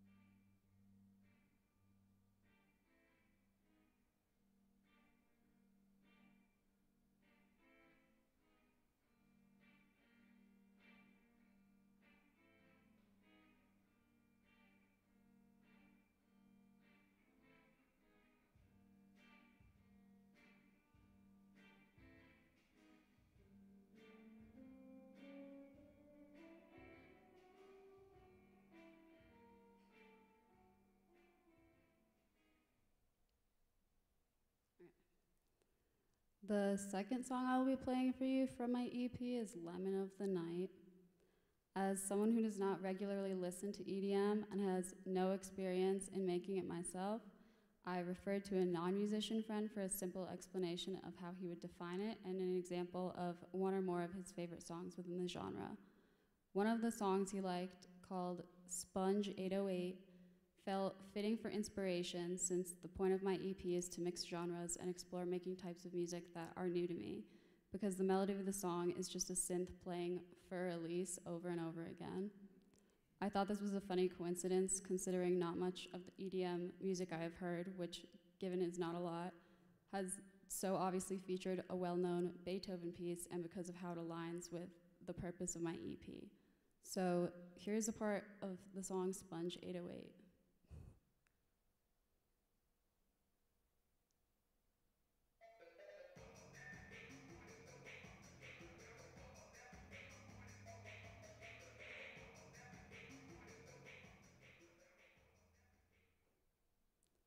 My friend's initial description of EDM was one word, which was bass. When asked to elaborate, he said a lot of bass and a lot of drums, and a lot of the time some strange lyrics or vocals right before a bass drop. While this is still a short and vague definition, I kept it in mind when working on Lemon of the Night. The name of this song is inspired by an astronomy class I took last year, where we used a telescope to take pictures of Saturn. And to me, these pictures just looked like a glowing lemon and not a planet. And I had the idea to make an EDM song with the only words being Lemon of the Night. I recorded 2 of my friends here at CC saying Lemon of the Night in various ways. I told them I wanted one recording of them just saying the words regularly, one of them yelling it, and a few more recordings of them saying it in whatever way they wanted or saw fit, allowing them to have a more personalized contribution and so I could have a variety of audio clips to work with, also making it the only song on the EP with vocals.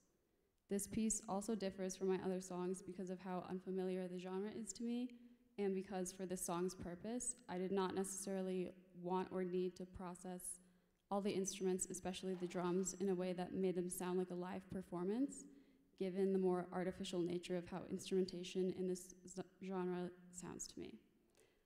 I wanted the music to sound consistent and precise, to be more in line with the relevant songs recommended to me by my friend.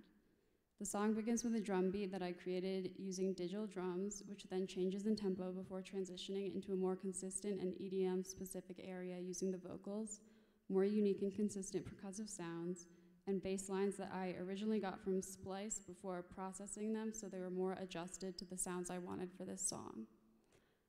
While the tempo change before this second section is maybe not something that is common within the genre, I wanted to try to make it unique and challenge the boundaries of the genre while still having it be consistent enough that EDM could be seen as an accurate description of the song overall. So now I will play a small part from the middle of Lemon of the Night.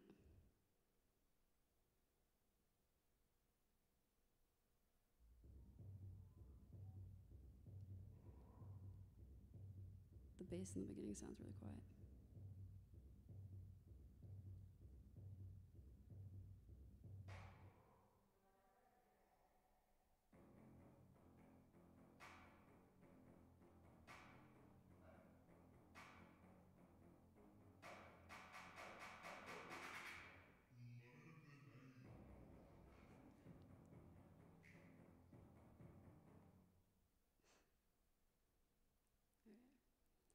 The final song I am going to talk about, Literal Rock Song, was the first idea I had for a song I wanted to write. The intro has a voice recording of my mom and I talking to each other on a family trip when I was around 4 years old. I got it from one of many old tapes that she has from when I was a kid, and I thought it would be cool to use a clip from one of them for a song a long time ago, so this project gave me the perfect opportunity to actually do that. This song is the most personal to me because of how long I had been planning to create something like it, and because I originally got into guitar and writing my own music when I started teaching myself guitar 10 years ago with the same acoustic guitar I used in this song from before I owned an electric one. During and immediately after the voice recording that can be heard in the song's intro, there is a subtle recording of birds that I found in my phone's voice memos from Vermont, which is also where the voice recording is from. I thought the two fit well together, and from this combination, I decided to use the song as a kind of dedication to my family and where I grew up. I also wanted to use this song to explore possibilities for objects that I could record and process to get unique sounds to use as instruments. Going with the theme of the song, I recorded sounds of rocks, literal rocks, and tried to adjust them with reverb and by transposing them to make the sounds blend well with the voice recording instead of sounding too separated and abrasive.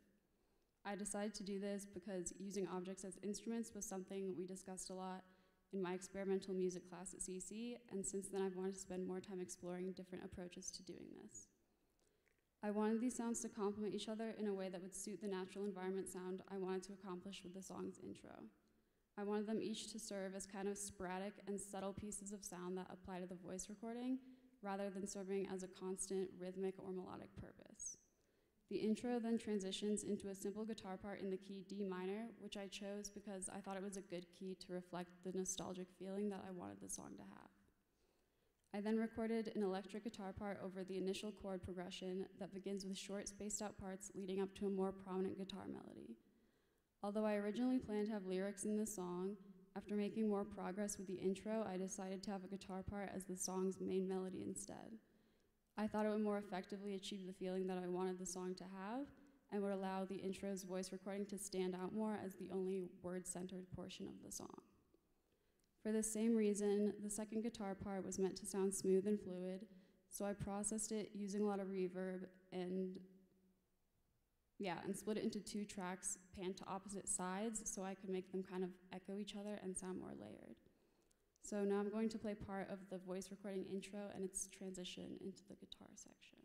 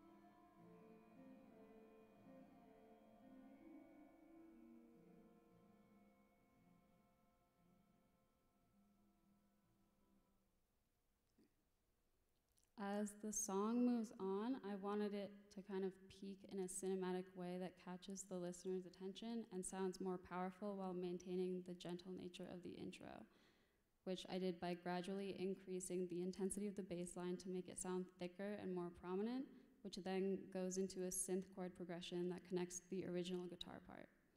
I thought the introduction of a synth with a crescendo would make it clear that the song was transitioning into a more dramatic section, but would also pair well with the intro, and I processed the synth to keep some of the intro's fluidity. To finish the song, the synth section transitions back to the original acoustic guitar chords and ends with similar sounds to the intro to make it feel more full circle. This ending is also meant to reiterate the importance of the intro throughout the song and to bring everything back to the intro's natural feeling. By creating this EP, I wanted to expand on everything I learned from the many music classes I've taken at CC, whether it be my classes on music history, production, or theory. I also wanted to be able to reflect the parts of music I've always loved while also exploring things that I haven't had a lot of experience with. Now that I have finished the EP, I want to continue writing and producing my own music, which I will hopefully be able to do more efficiently after having spent so much time working on the skills I've already learned and expanding on them in ways that are specific to my own music. Moving forward, I also think it's important for musicians in general and also me personally to appreciate the process of learning while creating music and making adjustments to reflect that as I go instead of only focusing on the final product and everything I have to fix about each song to get it to where I want it. I had about 8 or 9 general ideas for songs I wanted to make going into this project, so in the future, I'd like to try creating the songs that I didn't get to for this EP, especially a classical guitar song. I want to keep focusing on the specific kinds of music I am already passionate about while also continuing to explore kinds of music that I wouldn't normally, both as a listener and a writer, to hopefully make me a better musician overall and allow me to create music that is more well-informed and draws inspirations from many areas of the music world. And these are all the people and planet that I would like to thank. Thank you. Thank you, Bella.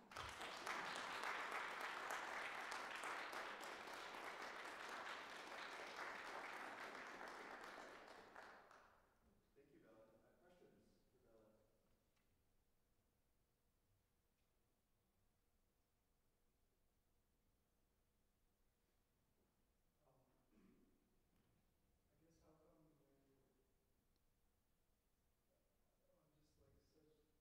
when on just like such areas that don't really feel like they are made to overlap that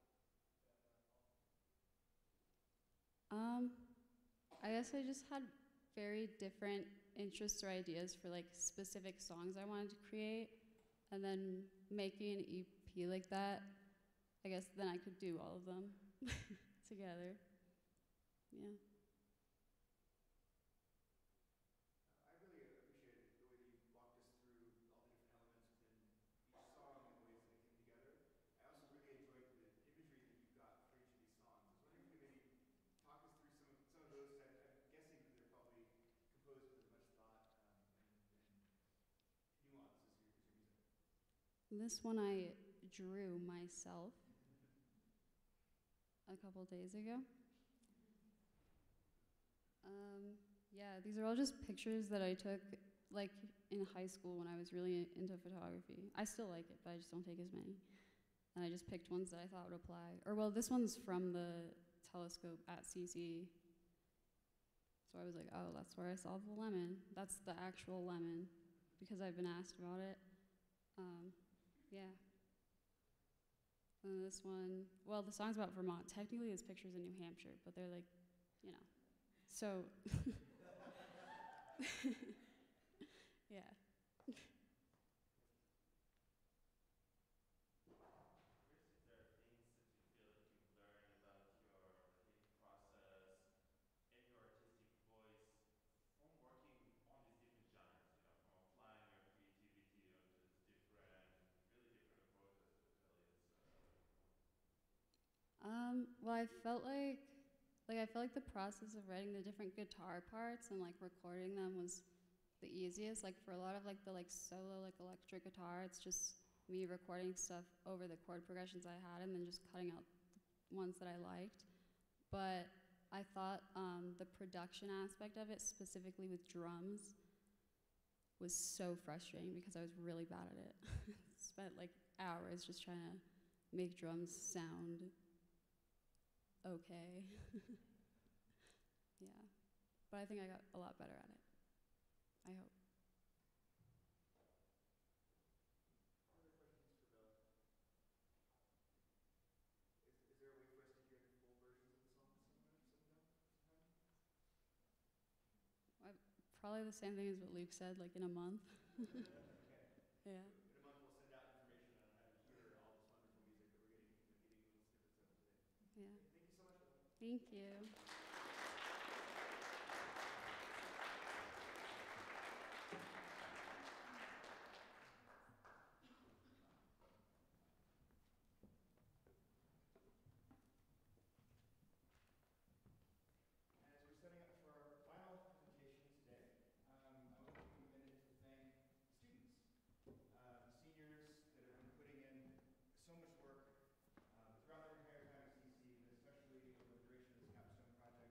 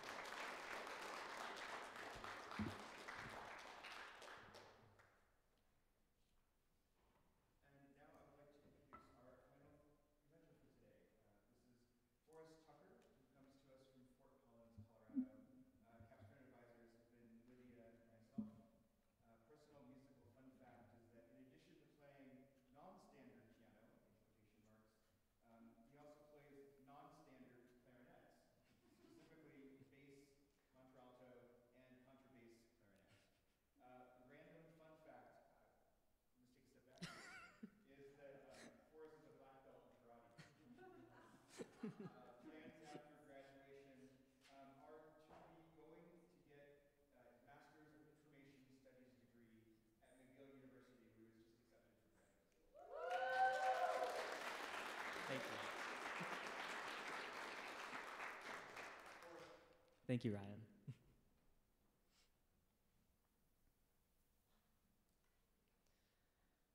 On October 8th, 2021, I sat down in Packard Hall and heard a sound I've never heard before.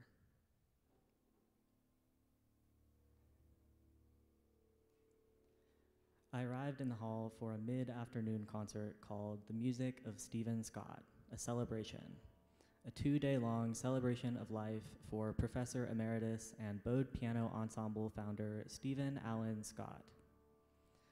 This concert was the Bode Piano Ensemble's last ever public performance. In the minutes before the concert was to begin, Packard Hall slowly filled with people. Community members, staff, faculty, students, alumni. Programs rustled, voices spoke quietly as all found their seats, awaiting the dimming of the lights and the beginning of the music. The first half of the concert showcased a wide variety of Stephen's work, from solo piano to jazz band compositions. For the final live piece on the concert, though, the stage was cleared completely. A Baldwin grand piano missing its lid was maneuvered on stage. A group of 10 people entered, quietly approaching and surrounding the piano. The slight murmurs and rustles within the concert hall ceased with the appearance of the musicians. I couldn't take my eyes off the stage, drawn in by the unknown of what I was seeing. The standing musicians reached into the piano and took up long strands of clear material which seemed to be woven between the piano's strings. The clear strands drawn taut between their hands, the musicians bent slightly over the piano and made eye contact with each other, holding completely still in the utter silence. Then, with a breath, they moved, like a single organism. An otherworldly sound replaced silence in the hall, like an organ, a cello, a synthesizer, like nothing I'd ever heard before. 20 hands moved slowly up and down, drawing clear bows across the strings of the piano in tandem, pulling gorgeous music from the innards of the instrument. The music ended far too quickly. I could have watched them play forever, their movements as hypnotically beautiful as the music itself.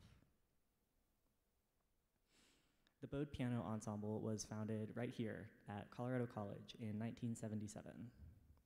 But this story really starts in fall of 1969, when Stephen first began working as the music department's newest assistant professor. His background in contemporary music, particularly minimalism, was immediately clear in the musicking opportunities he created within the department. And what strikes me in particular are the ways in which his projects centered student initiative and creativity. As the director of the orchestra, he often programmed contemporary chamber music, and his very first concert with the orchestra featured an original work by a student composer. He was also the director of the electronic music studio and instructor of the electronic music course. As the director of the studio, he updated the studio's equipment to the best of the best. They had a Moog synthesizer in addition to an early digital synthesizer, the Synclavier.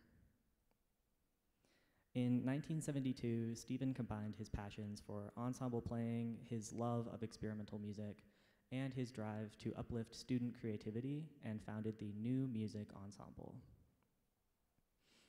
The New Music Ensemble, or NME, were dedicated to performing new music for both traditional instruments and electronic music media. And that's new music with a capital N, capital M. It's a genre of contemporary Western classical music that incorporates electronics, non-traditional performance techniques, and elements from the music of other cultures and countries. The New Music Ensemble, from its very first semester, was a touring ensemble. In their first year, the NME toured northern Colorado with a premier program featuring compositions by Stephen himself, as well as electronic works by several student members of the NME. For 5 years, the NME put on concerts all over the United States. It was a creative space for students to learn experimental music by new music composers and to write and perform their own music. Similarly, Stephen himself now had a group of committed and creatively minded performers with which to trial his own new music creations. And so he did, writing original pieces for the NME nearly every single year. But in 1977, Stephen and the ensemble presented a work that was more than just experimental. It was an entirely new genre, and maybe a completely new instrument. This was, of course, Stephen's first piece for bowed piano ensemble, aptly titled Music 1 for Bowed Strings.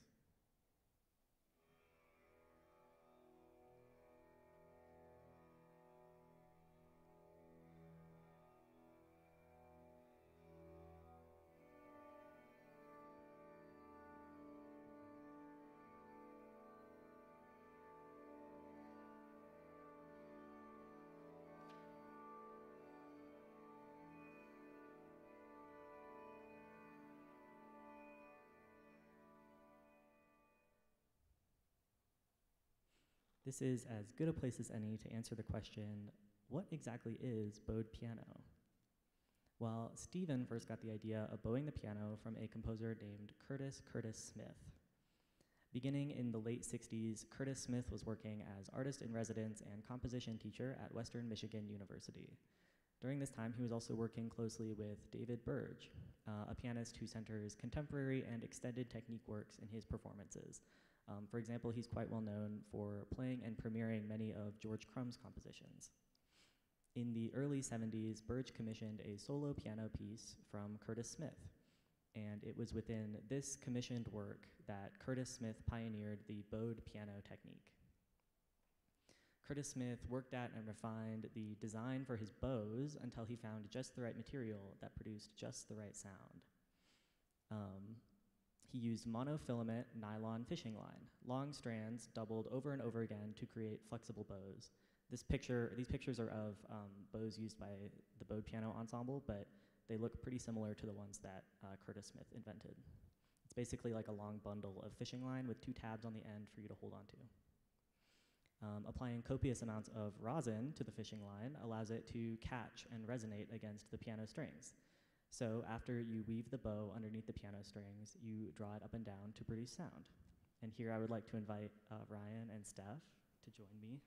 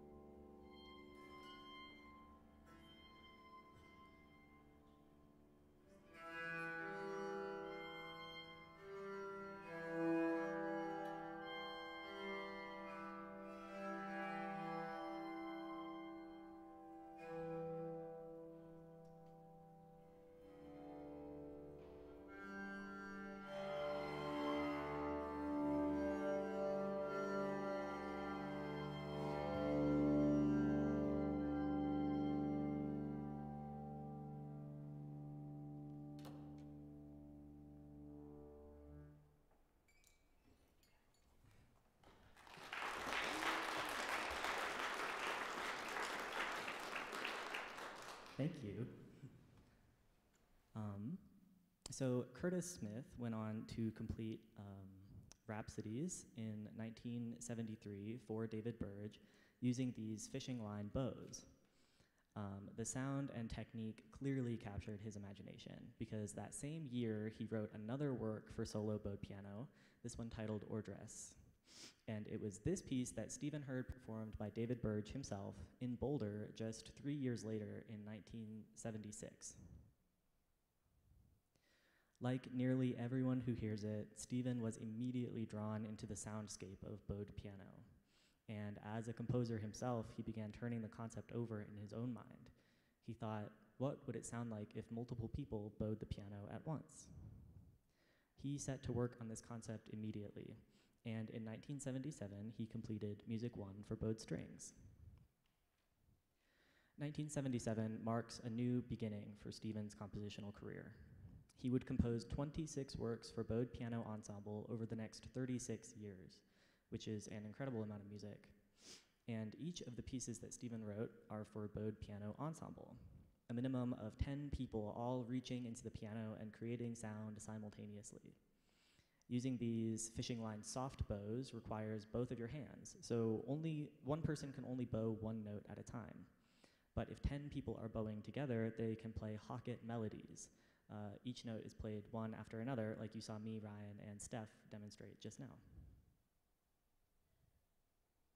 Each of Stephen's bowed piano ensemble compositions builds off of what came before it.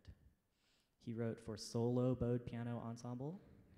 He wrote for bowed piano ensemble plus brass and woodwind instruments. He wrote for bowed piano ensemble plus chamber orchestra. He wrote for 2 bowed piano ensembles playing simultaneously. He wrote for bowed piano ensemble plus 6 more grand pianos, all on this stage at once. And, of course, after meeting his wife, Victoria Hansen, he wrote for bowed piano ensemble plus soprano soloist. The bowed piano was never a stagnant instrument. The members of the ensemble were constantly innovating new techniques, new implements, new practice strategies, new ways of bringing Stephen's music to life. So in that sense, 1977 also marks the beginning of a musical and cultural institution, the bowed piano ensemble itself. Not long after the celebration concert memorializing Stephen and his work, I met with my advisor, Ryan Banyagale. Just wait for it. Ryan is a bowed piano ensemble alum. I found this out after watching him bow the piano at the celebration concert, and after seeing this great video of him and his haircut in the early 2000s. It's on YouTube. You should go check it out. It's really good. It's really good for a lot of reasons, including Ryan's haircut. As we chatted about the music and Stephen, Ryan mentioned the possibility of introducing me to Victoria Hansen, Stephen's wife and the vocalist on his later compositions. He told me Victoria's got all of Steve's materials and scores stored in her basement, and she's been meaning to organize them and donate them to special collections over in Tut Library. I volunteered to help her organize, and in early September of 2022, I went to Victoria's house for the first time. The basement of Victoria's house is the bowed piano studio. It's split into 2 rooms. One is lined wall to wall with storage shelves packed with boxes of programs, cassette tapes, and CDs. The other houses the bowed piano. Yes, the bowed piano, the very same Baldwin SD-10 Grand used by the bowed piano ensemble for decades. When we arrived, Victoria gave us a quick tour of everything. She said that she was really overwhelmed by the organizational process and she didn't know where to start. And standing amid the boxes of programs, scores, bow-making supplies, newspapers, and books, I began to understand how overwhelmed Victoria felt. But my initial overwhelm gave way to utter fascination as I took a closer look around the space. I had known a little bit about the bowed piano ensemble before showing up at Victoria's house. I knew that they'd been around since the 70s and that they were a touring ensemble. But for an ensemble made up of a mix of liberal arts college students, its reach was far beyond anything I'd expected. Pictures across one wall and a map on another told me that the bowed piano ensemble had toured and performed across the world, from Canada to the Canary Islands to New Zealand. They'd performed in incredible venues like the Sydney Opera House, Jazz at Lincoln Center in New York City, and a volcanic lava tube cave.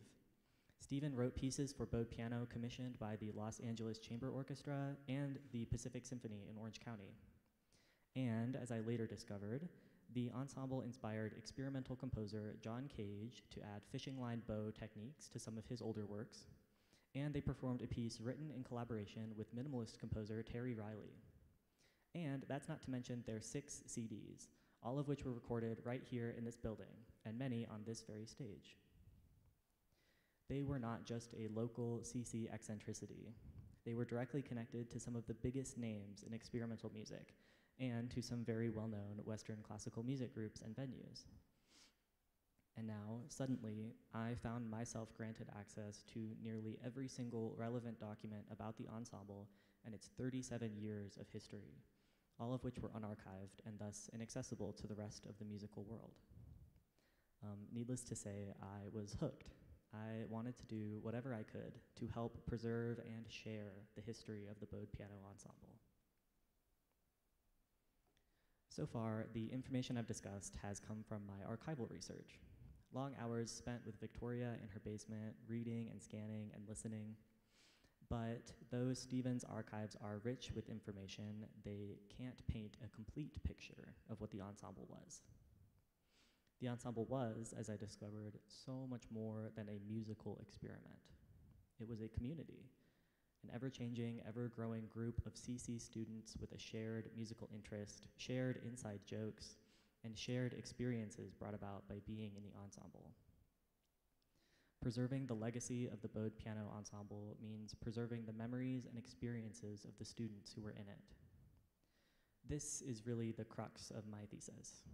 The ensemble existed, and it did all of these amazing things, it went to all of these amazing places, and it changed the lives of the students who participated in it. All of this comprises the history of the ensemble. So during the summer of 2023, I interviewed 22 bowed piano ensemble alumni. These 22 perspectives span the entire 37 years of the ensemble. From Bruce and Jean, 2 of the earliest members of the new music ensemble, to Nick, one of the last student bowers to join before Stephen retired, to Lynn and Sienna, 2 alumni from the mid-2000s who returned in 2015 to play with Stephen in his post-retirement community group. Everyone I spoke with shared beautiful things with me about how amazing it was to play music together in close quarters, bending and reaching and bowing as one organism, about the inside jokes they'd share with each other, like pulling their best new music face in photos, modeled after this super serious headshot of Stephen. About how Stephen empowered them by programming their original works and their arrangements for bowed piano ensemble on concerts. About how Stephen would write music just for them, like his A Rosary of Islands, which featured multiple members of the ensemble on their own instruments. I heard stories about flying over the Sydney Opera House in a tiny airplane, about being filmed for a documentary in London, and stories that sound like a blast, but that I should probably not share in front of these students' former professors. All of this history, musical, personal, and experiential, I compiled into my thesis essay. This essay is the culmination of the research I conducted through exploring the bowed piano archives and through the 22 interviews. In it, I tell the story of the ensemble from start to finish using all the information I had access to. My fellow seniors who were with me in junior seminar, and those of you who I talked to at the very beginning of this project, will notice that this end product is pretty different from what I initially aimed to create. I won't rehash all of that here. Instead, I just want to talk about what my thesis is and where I aim to take it next. My essay is, in effect, the first draft of a book that I aim to publish or somehow release into the world, hopefully within a few years from now. This is my goal for a few reasons. First, and perhaps most academic, the bowed piano, specifically bowed piano as played by an ensemble, is an entirely unique organological invention, which means it's a brand new instrument. And the work I've done is unique in the sense that 0 other works have been published about bowed piano or the bowed piano ensemble. So this work is extremely important as it introduces the bowed piano to other researchers in the fields of musicology and organology. And it helps to expand musicology's focus to include music outside of the Western classical tradition. Secondly, my original hopes and dreams for this project stemmed from a desire to bring to light the incredible history of the bowed piano ensemble, an ensemble founded at this very school. So what better way to bring it to light than to release it out into the world as a book? Or better yet, to release it as an open source text, eliminating the cost barrier and making the information truly accessible to all. I have truly only scratched the surface of Bode Piano Ensemble lore. I didn't talk about the time they were featured in Life magazine, or their publicly broadcast radio performances in New York City, Australia, and Slovakia, or the fact that on many of their tours, they were playing at international music festivals, and they were the only student group playing at these festivals. And that's not to mention the possibilities that could come of a deep music theory analysis of Stephen's works, and not to mention all of the other implements and tools that the ensemble used within the piano to create sound. But to conclude, I'd like to discuss one final thing. In every stage of my research, I found myself confronting the same question. Why did the Bode Piano Ensemble end? It's a simple question with a complicated answer, or rather a complicated non-answer, because really, I still don't know how to answer this question. Stephen retired in 2014, and though he and a group of alumni continued to rehearse, this community ensemble only lasted for about a year before people just got too busy to keep up with it. Whether or not Stephen wanted the ensemble to carry on within the music department is another question. For the last years of his life, Stephen was suffering from dementia. It's the deepest tragedy of the whole story for a lot of reasons. And unfortunately, it means that it is difficult to say with certainty what Stephen really wanted for the ensemble and its place within the music department towards the end of his life. In addition to Stephen's wishes, though, there's also the general question of institutional memory. As I've conducted this research, I've been surprised at the lack of attention given to the preservation of the ensemble's legacy.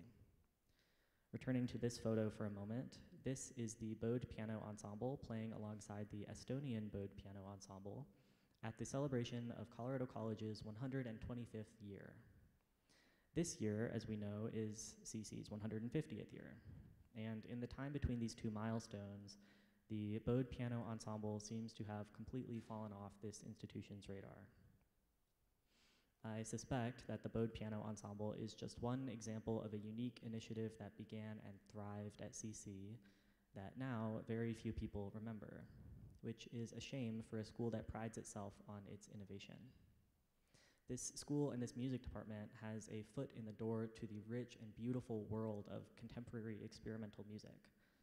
But if they're not cared for, information and memories and artifacts about the world of the Bode Piano Ensemble will disappear. That said, the interview process gave me the most wonderful feeling of love and hope and confidence that the Bode Piano Ensemble will never disappear. Lynn Holliday, an alum who graduated in 2005, told me that she wasn't even surprised when I emailed her asking for an interview. She said that she feels like she's always talking about the Bode Piano Ensemble, and that the Bode Piano Ensemble is always coming back into her life in one way or another. And that same sentiment was echoed by so many of the alumni I interviewed. I heard story after story about how the Bode Piano Ensemble changed people's lives. Traveling with the ensemble taught these students valuable lessons about communication and confidence. It introduced people from all different majors from all across campus who might never have met otherwise. And many of my interviewees told me that taking a class with Stephen fundamentally changed the way they listened to music. Being in the ensemble and playing Stephen's music shaped the musical lives and undergraduate experiences of so many students. Whether you in the audience are an ensemble alum yourself, or this was your first introduction to the Bode Piano Ensemble, I hope you'll agree with me that even just a glimpse of this legacy is really a beautiful thing to see. Thank you.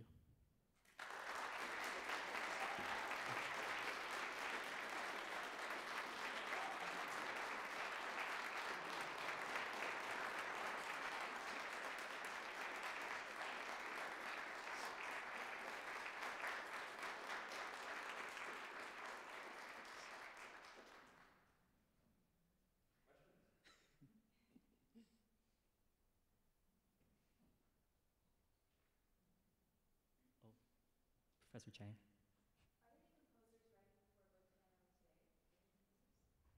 I think the answer is no. The answer is no as far as I know. And if the answer is yes, then they're as hidden and undocumented as the bowed piano ensemble has been. But from what I have seen and the research I've done, there's no one else writing for bowed piano ensemble, except for the bowed piano ensemble alumni who wrote for bowed piano ensemble. Yeah. I was wondering if you can play bowed piano on like an out-of-tune piano. That's a great question. Well, like the answer is definitely yes, and it also makes me think of this event that the New Music Ensemble did. When was this? Like in the 90s. It was called Ruined Piano Day, and so they had like an upright piano out in that courtyard over there that was like totally falling apart, totally ruined, totally out of tune, and they were playing all this music on it, and it. I don't have a recording of it, but I assume it sounded extremely interesting and probably very beautiful. And there's this I can't remember who the quote is from, but Stephen had it in the program for that event about how a ruined piano is like nature's prepared piano. It's just another version of the instrument that creates music that's just as beautiful. So I think bowed piano on, I think that would sound beautiful. I'm curious about I don't know, more details about the process of getting into the bowed piano ensemble, but also like how were the members able to like manage their time? Like when were they traveling? That's a It feels like now like that amount of traveling and touring mm-hmm. feels almost inconceivable like in as the rock band is right now. Yes, this is a great question. Yeah, just wondering. Yeah. I mean, maybe Steph would tell you that it was just as inconceivable back then. I mean, it was wild. Yeah. Mm-hmm. I mean, the year that I was paraprof was the year that we did the Pacific Symphony piece, and he created a class for us to sign up for, so that we could be gone for 2 weeks in Mm-hmm. California to do that project. So There was also a lot of their longest tours were they traveled to Australia and New Zealand 3 times. New Zealand just once, but down under 3 times. And those tours were their longest by far, and those always took place in the summer. So I have some funny stories about several students missing their graduation. They missed walking because they went to Australia instead. And they were like, I wouldn't have missed that for the world. Like, screw graduation. I'm playing the bowed piano in Australia. But yeah, getting into the ensemble, just really quickly, like there was a bit of an audition process, but it was really based around like how well you can, like your rhythmic capabilities. There was sight singing at some point, but that kind of came in and out. It was really, the audition was a way for Stephen to get to know people and get to know that they could commit to this. It's like, is this something that you want to do, and is it something that you can do twice a week for 3 hours in the afternoon, and on top of all the tours, if that answers your question. Yeah, Michael? I would encourage people here, if they haven't seen it, to look at the video. Yes. Here, I'll go back to Ryan's favorite picture. You really get a sense of Where how is it it? works, how they work together, the choreography. Yes, that's a great point, Michael. Something that I wasn't able to convey really in this presentation is how important choreography was. It's such a, I mean, 10 people, so 10 notes, right? But songs have more than 10 notes in them. So if you're done playing your note, you gotta run around the piano and pick up your next note. Or maybe you'll be playing there were rigid bows, which is like a popsicle stick that you just like in the piano. Maybe instead of a soft bow, you're doing a rigid bow instead, or you're picking the strings with guitar picks. And so you have to be really like fluid and just aware of your body in relation to everyone else's.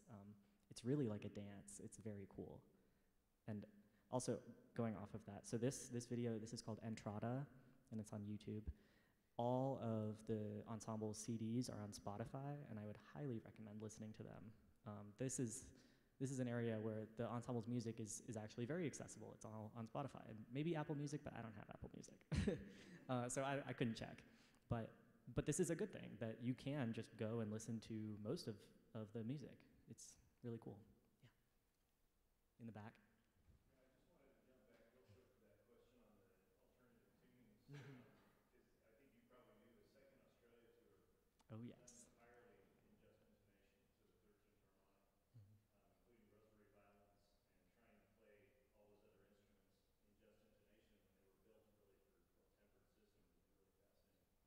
Thank you, Jeff. Yeah, we have another alum in the audience.